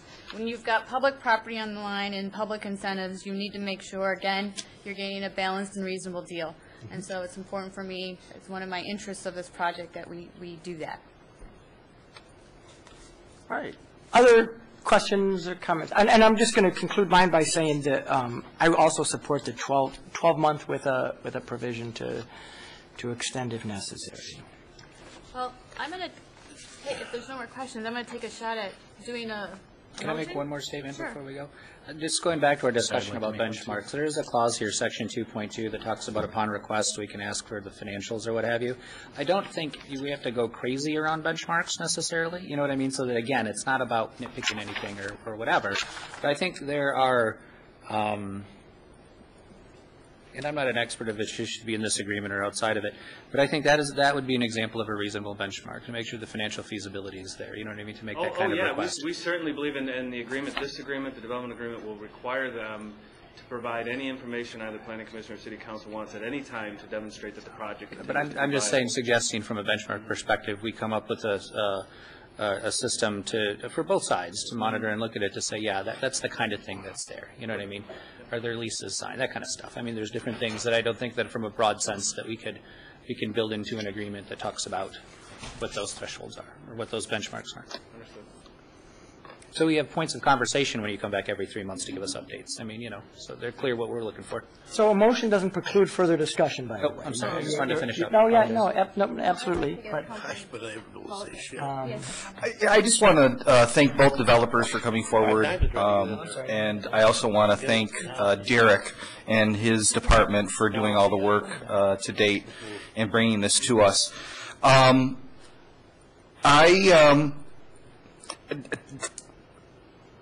I think both plans are very good, but to me, young people are interested in new spaces and new technology, and that's going to drive the young people, the young entrepreneurs to Ferndale. If young techies wanted to move to Ferndale, the Ferndale Center building would be filled with them. The thing is they don't want 20-year-old wiring in a building. They want new tech, and they want to live and work in the same, near or close to the same space. So that's one of my reasons for supporting the 360 program.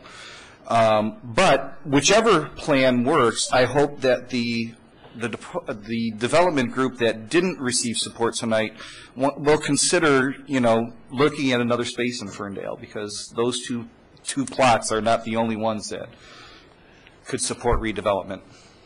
So. Councilman Lennon. As been asked and stated, I just don't speak up quick enough. So just move on. All right. All right. All right. I tried. I'm going to try to do a motion here, but please, if we need to do friendly amendments. But I'm not going to put the benchmarks in the motion, right? That's agreed upon? Okay. I move that City Council authorizes the mayor, city attorney, and staff to finalize and execute the exclusive negotiating rights agreement with 360 Ferndale LLC for a period of 12 months with the option to extend based off of mutually agreed parameters. Would that be? May I offer an alternative? Yes.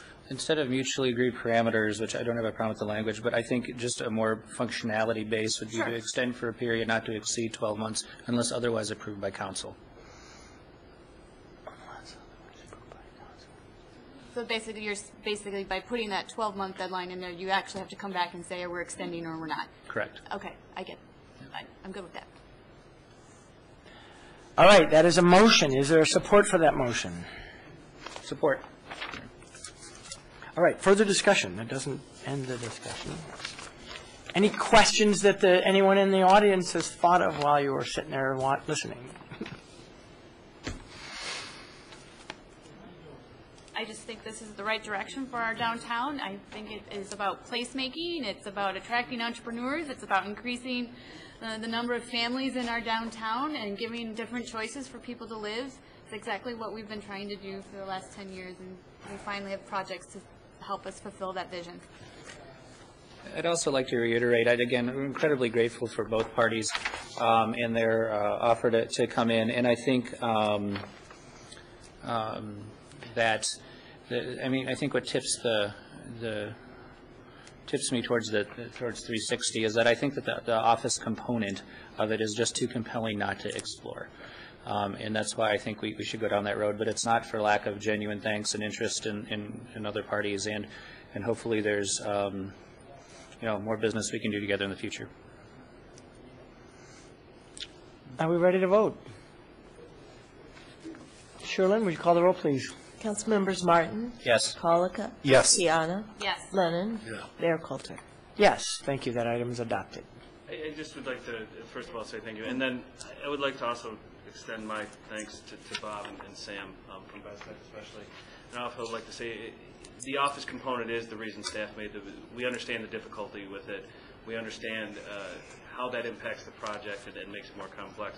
We'd like to hope that Sam and Bob stay interested either in other parcels in the city and or if this goes backwards and the office component ceases to be a part of it or isn't workable, we hope they could consider coming back and take a look at their project again. Bob has done a lot of good, or Mr. Wilson's done a lot of nice things in the city. The project across the street is exactly what he said it would be when he proposed it years ago. And if this project significantly changes, we hope they consider coming back and talking to us again, either about one of these parcels or another one in the city. So, thank you. All right. Next item of business is call to council. Police Chief Collins, anything for the good of the city this evening? All right. Jenny, anything from HR this evening? No. Chief Sullivan, anything from the fire department this evening? Well, I got it. Nothing this. All right. Joe, anything from the Chief Innovation Officer this evening? Wow. Lloyd, anything from DPW this evening? hang on to your show shovel. Jill, anything else from the Recreation Department this? What? Nothing else. All right. Wow, you're all shy tonight. Sherilyn, anything from the city clerk's office? Sorry, nothing. Wow. April, anything from the city manager's office? Sure, let's burst the bubble just a little bit here. All right. Very briefly, I wanted to give council an update on where we are with Hazel Park as it relates to the fire authority. As we come up on budget hearings and budget workshops over the course of the next few weeks, I just wanted to let everybody know that the fire authority conversation with Hazel Park is somewhat stalled at this point. They have significant concerns that they have within their own community and their millages and where they are currently with their finances, and they need more time to figure out how all of that works together.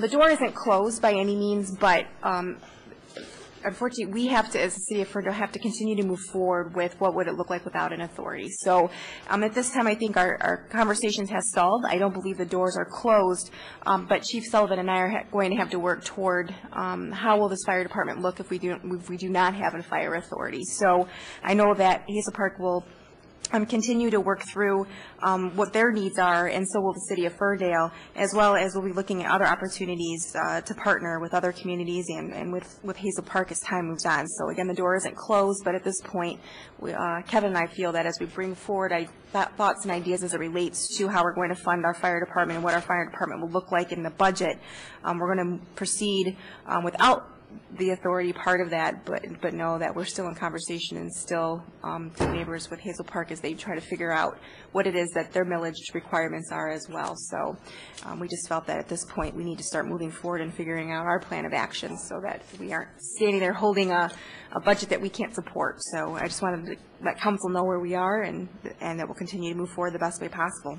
So when you talk about bringing us forward options, is that through the budget process, since this obviously has an impact on Sure, the yeah, budget? I mean, we'll start with the budget process. Chief Sullivan and I may not be complete by the time the budget process, since that starts next week. Yes, it does. But we will be continually providing alternatives, and we're working through that right now, as well as meeting with our fire union to try to see what some options are. I think we have some great ideas that we've already been kind of working through, knowing that this might not necessarily work out. So I would imagine at the budget workshops we'll be having multiple conversations on fire service and moving forward, as well as you know, our Headley is almost expiring. It's actually in the next couple of years, so we'll have to provide alternatives for that as well. And this budget process is going to lay the groundwork for where we're moving forward and helping a good basis for those conversations. So I think it's going to be a bigger conversation, but we have an immediate need for this next fiscal year that we'll be working through. Anything else? No, that's enough. Dan, Chris, anything from the legal perspective? Just one item, Your Honor, kind of related, but the council is aware of the city's, the provision of the Michigan Constitution regarding the city not lending its credit. There has been a joint resolution passed by the Senate and House asking that the question of an amendment to the Michigan Constitution be provided to add an additional section to Article 7, which would allow the cities to give away its property where there's a determination of no use or public purpose. It's something that's going to be followed. It's probably going to come to the electors of the state in November. Nothing further. Okay, thank you. Appreciate it. Mayor Pro Tem Martin. I do. The Ferndale Community Foundation grant season is upon us, and grant applications are available on our website, www.ferndaleCommunityFoundation.org. We are awarding grants up to $2,500. And so if the application's online, as is my phone number, if there's any questions or concerns, we have extended the date to April 18th for submission. That's it. Excellent. Councilman Lennon. Nada. Councilman Pollicott. Well, Ms. Butters took care of the FEF dinner. Mary Schustelbauer talked about CFF Good Neighbors Awards. Mr. Martin talked about the FCF grant. So all I have is make sure you have your street clean. If you have a sewer in front of your home, make sure it's cleaned off so that the street doesn't back up, because a lot of debris is now getting caught up in those drains. And again, I reiterate, put things on pallets or in plastic bins in your basements because the ground has not thawed. Thank you. Councilwoman Piana. Yes, I have a couple. I want to announce the Chamber of Commerce Rainbow Run.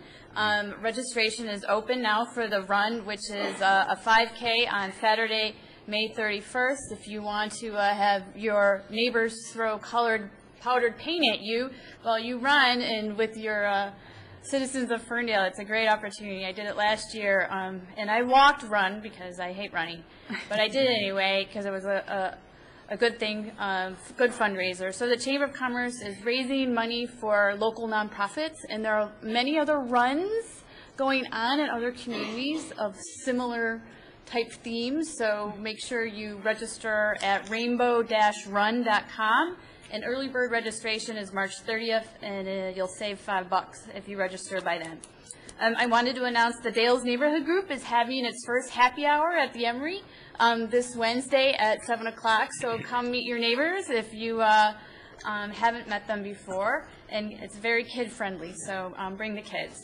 And then I have a suggestion for staff. I got a couple questions from homeowners about how to prepare for their Board of Review meeting, and they asked me for advice. And I had to do a quick Google search to find how to prepare evidence and put your case together. And I thought it would be helpful as a customer service is have something on our website about how to prepare for your Board of Review. I haven't checked out the Oakland County website because it's down right now, and it's been down for a couple hours. So I'm not that sure. If power outage. Yeah, It's back up. Yeah, I'm not sure if they provide that type of amenity. But I think that would be very helpful for our residents who have chose to go to the Board of Review. And then my final note, which I forgot to say during the development proposal, is that the mayor is always saying he wants to make Ferndale a great place to start a business, and I think we're all on board with that. But from my urban planning background, I've always wanted to make Ferndale a great place to do development and be a great partner. That is a different type of positioning, and looking at your processes and your strategies internally and your customer service. And so developers certainly know if it's difficult to do development in a city, they take the risk whether to go down that path or not. And I'm very pleased that we have developers choosing Ferndale because I like to believe it is easy to do development in Ferndale as well as start a business. That's right. I do think that this development shows the confidence that people have in our community as a place to be successful. I hope it also reflects that they think it is a friendly place to do business, and I hope it's a very successful place to do business. I only have one announcement tonight, and that is that the Chamber of Commerce every year sponsors the mayor's State of the City address, and they have announced that this year's State of the City address will be Tuesday, March 25th. At the Rust Belt Market, so that should be a fun venue to do the State of the City address at. The speech is at 7 o'clock, and there's no charge. If you want to come to the Chamber's reception before that, there's a $15 reception that starts at 5:30, where you can talk to our department heads and meet folks and staff and meet with the Chamber. But there's no charge to come to the speech, which is at 7 o'clock. And now I just have to start writing it. So with that, I'll adjourn the meeting so I can go home. Good night.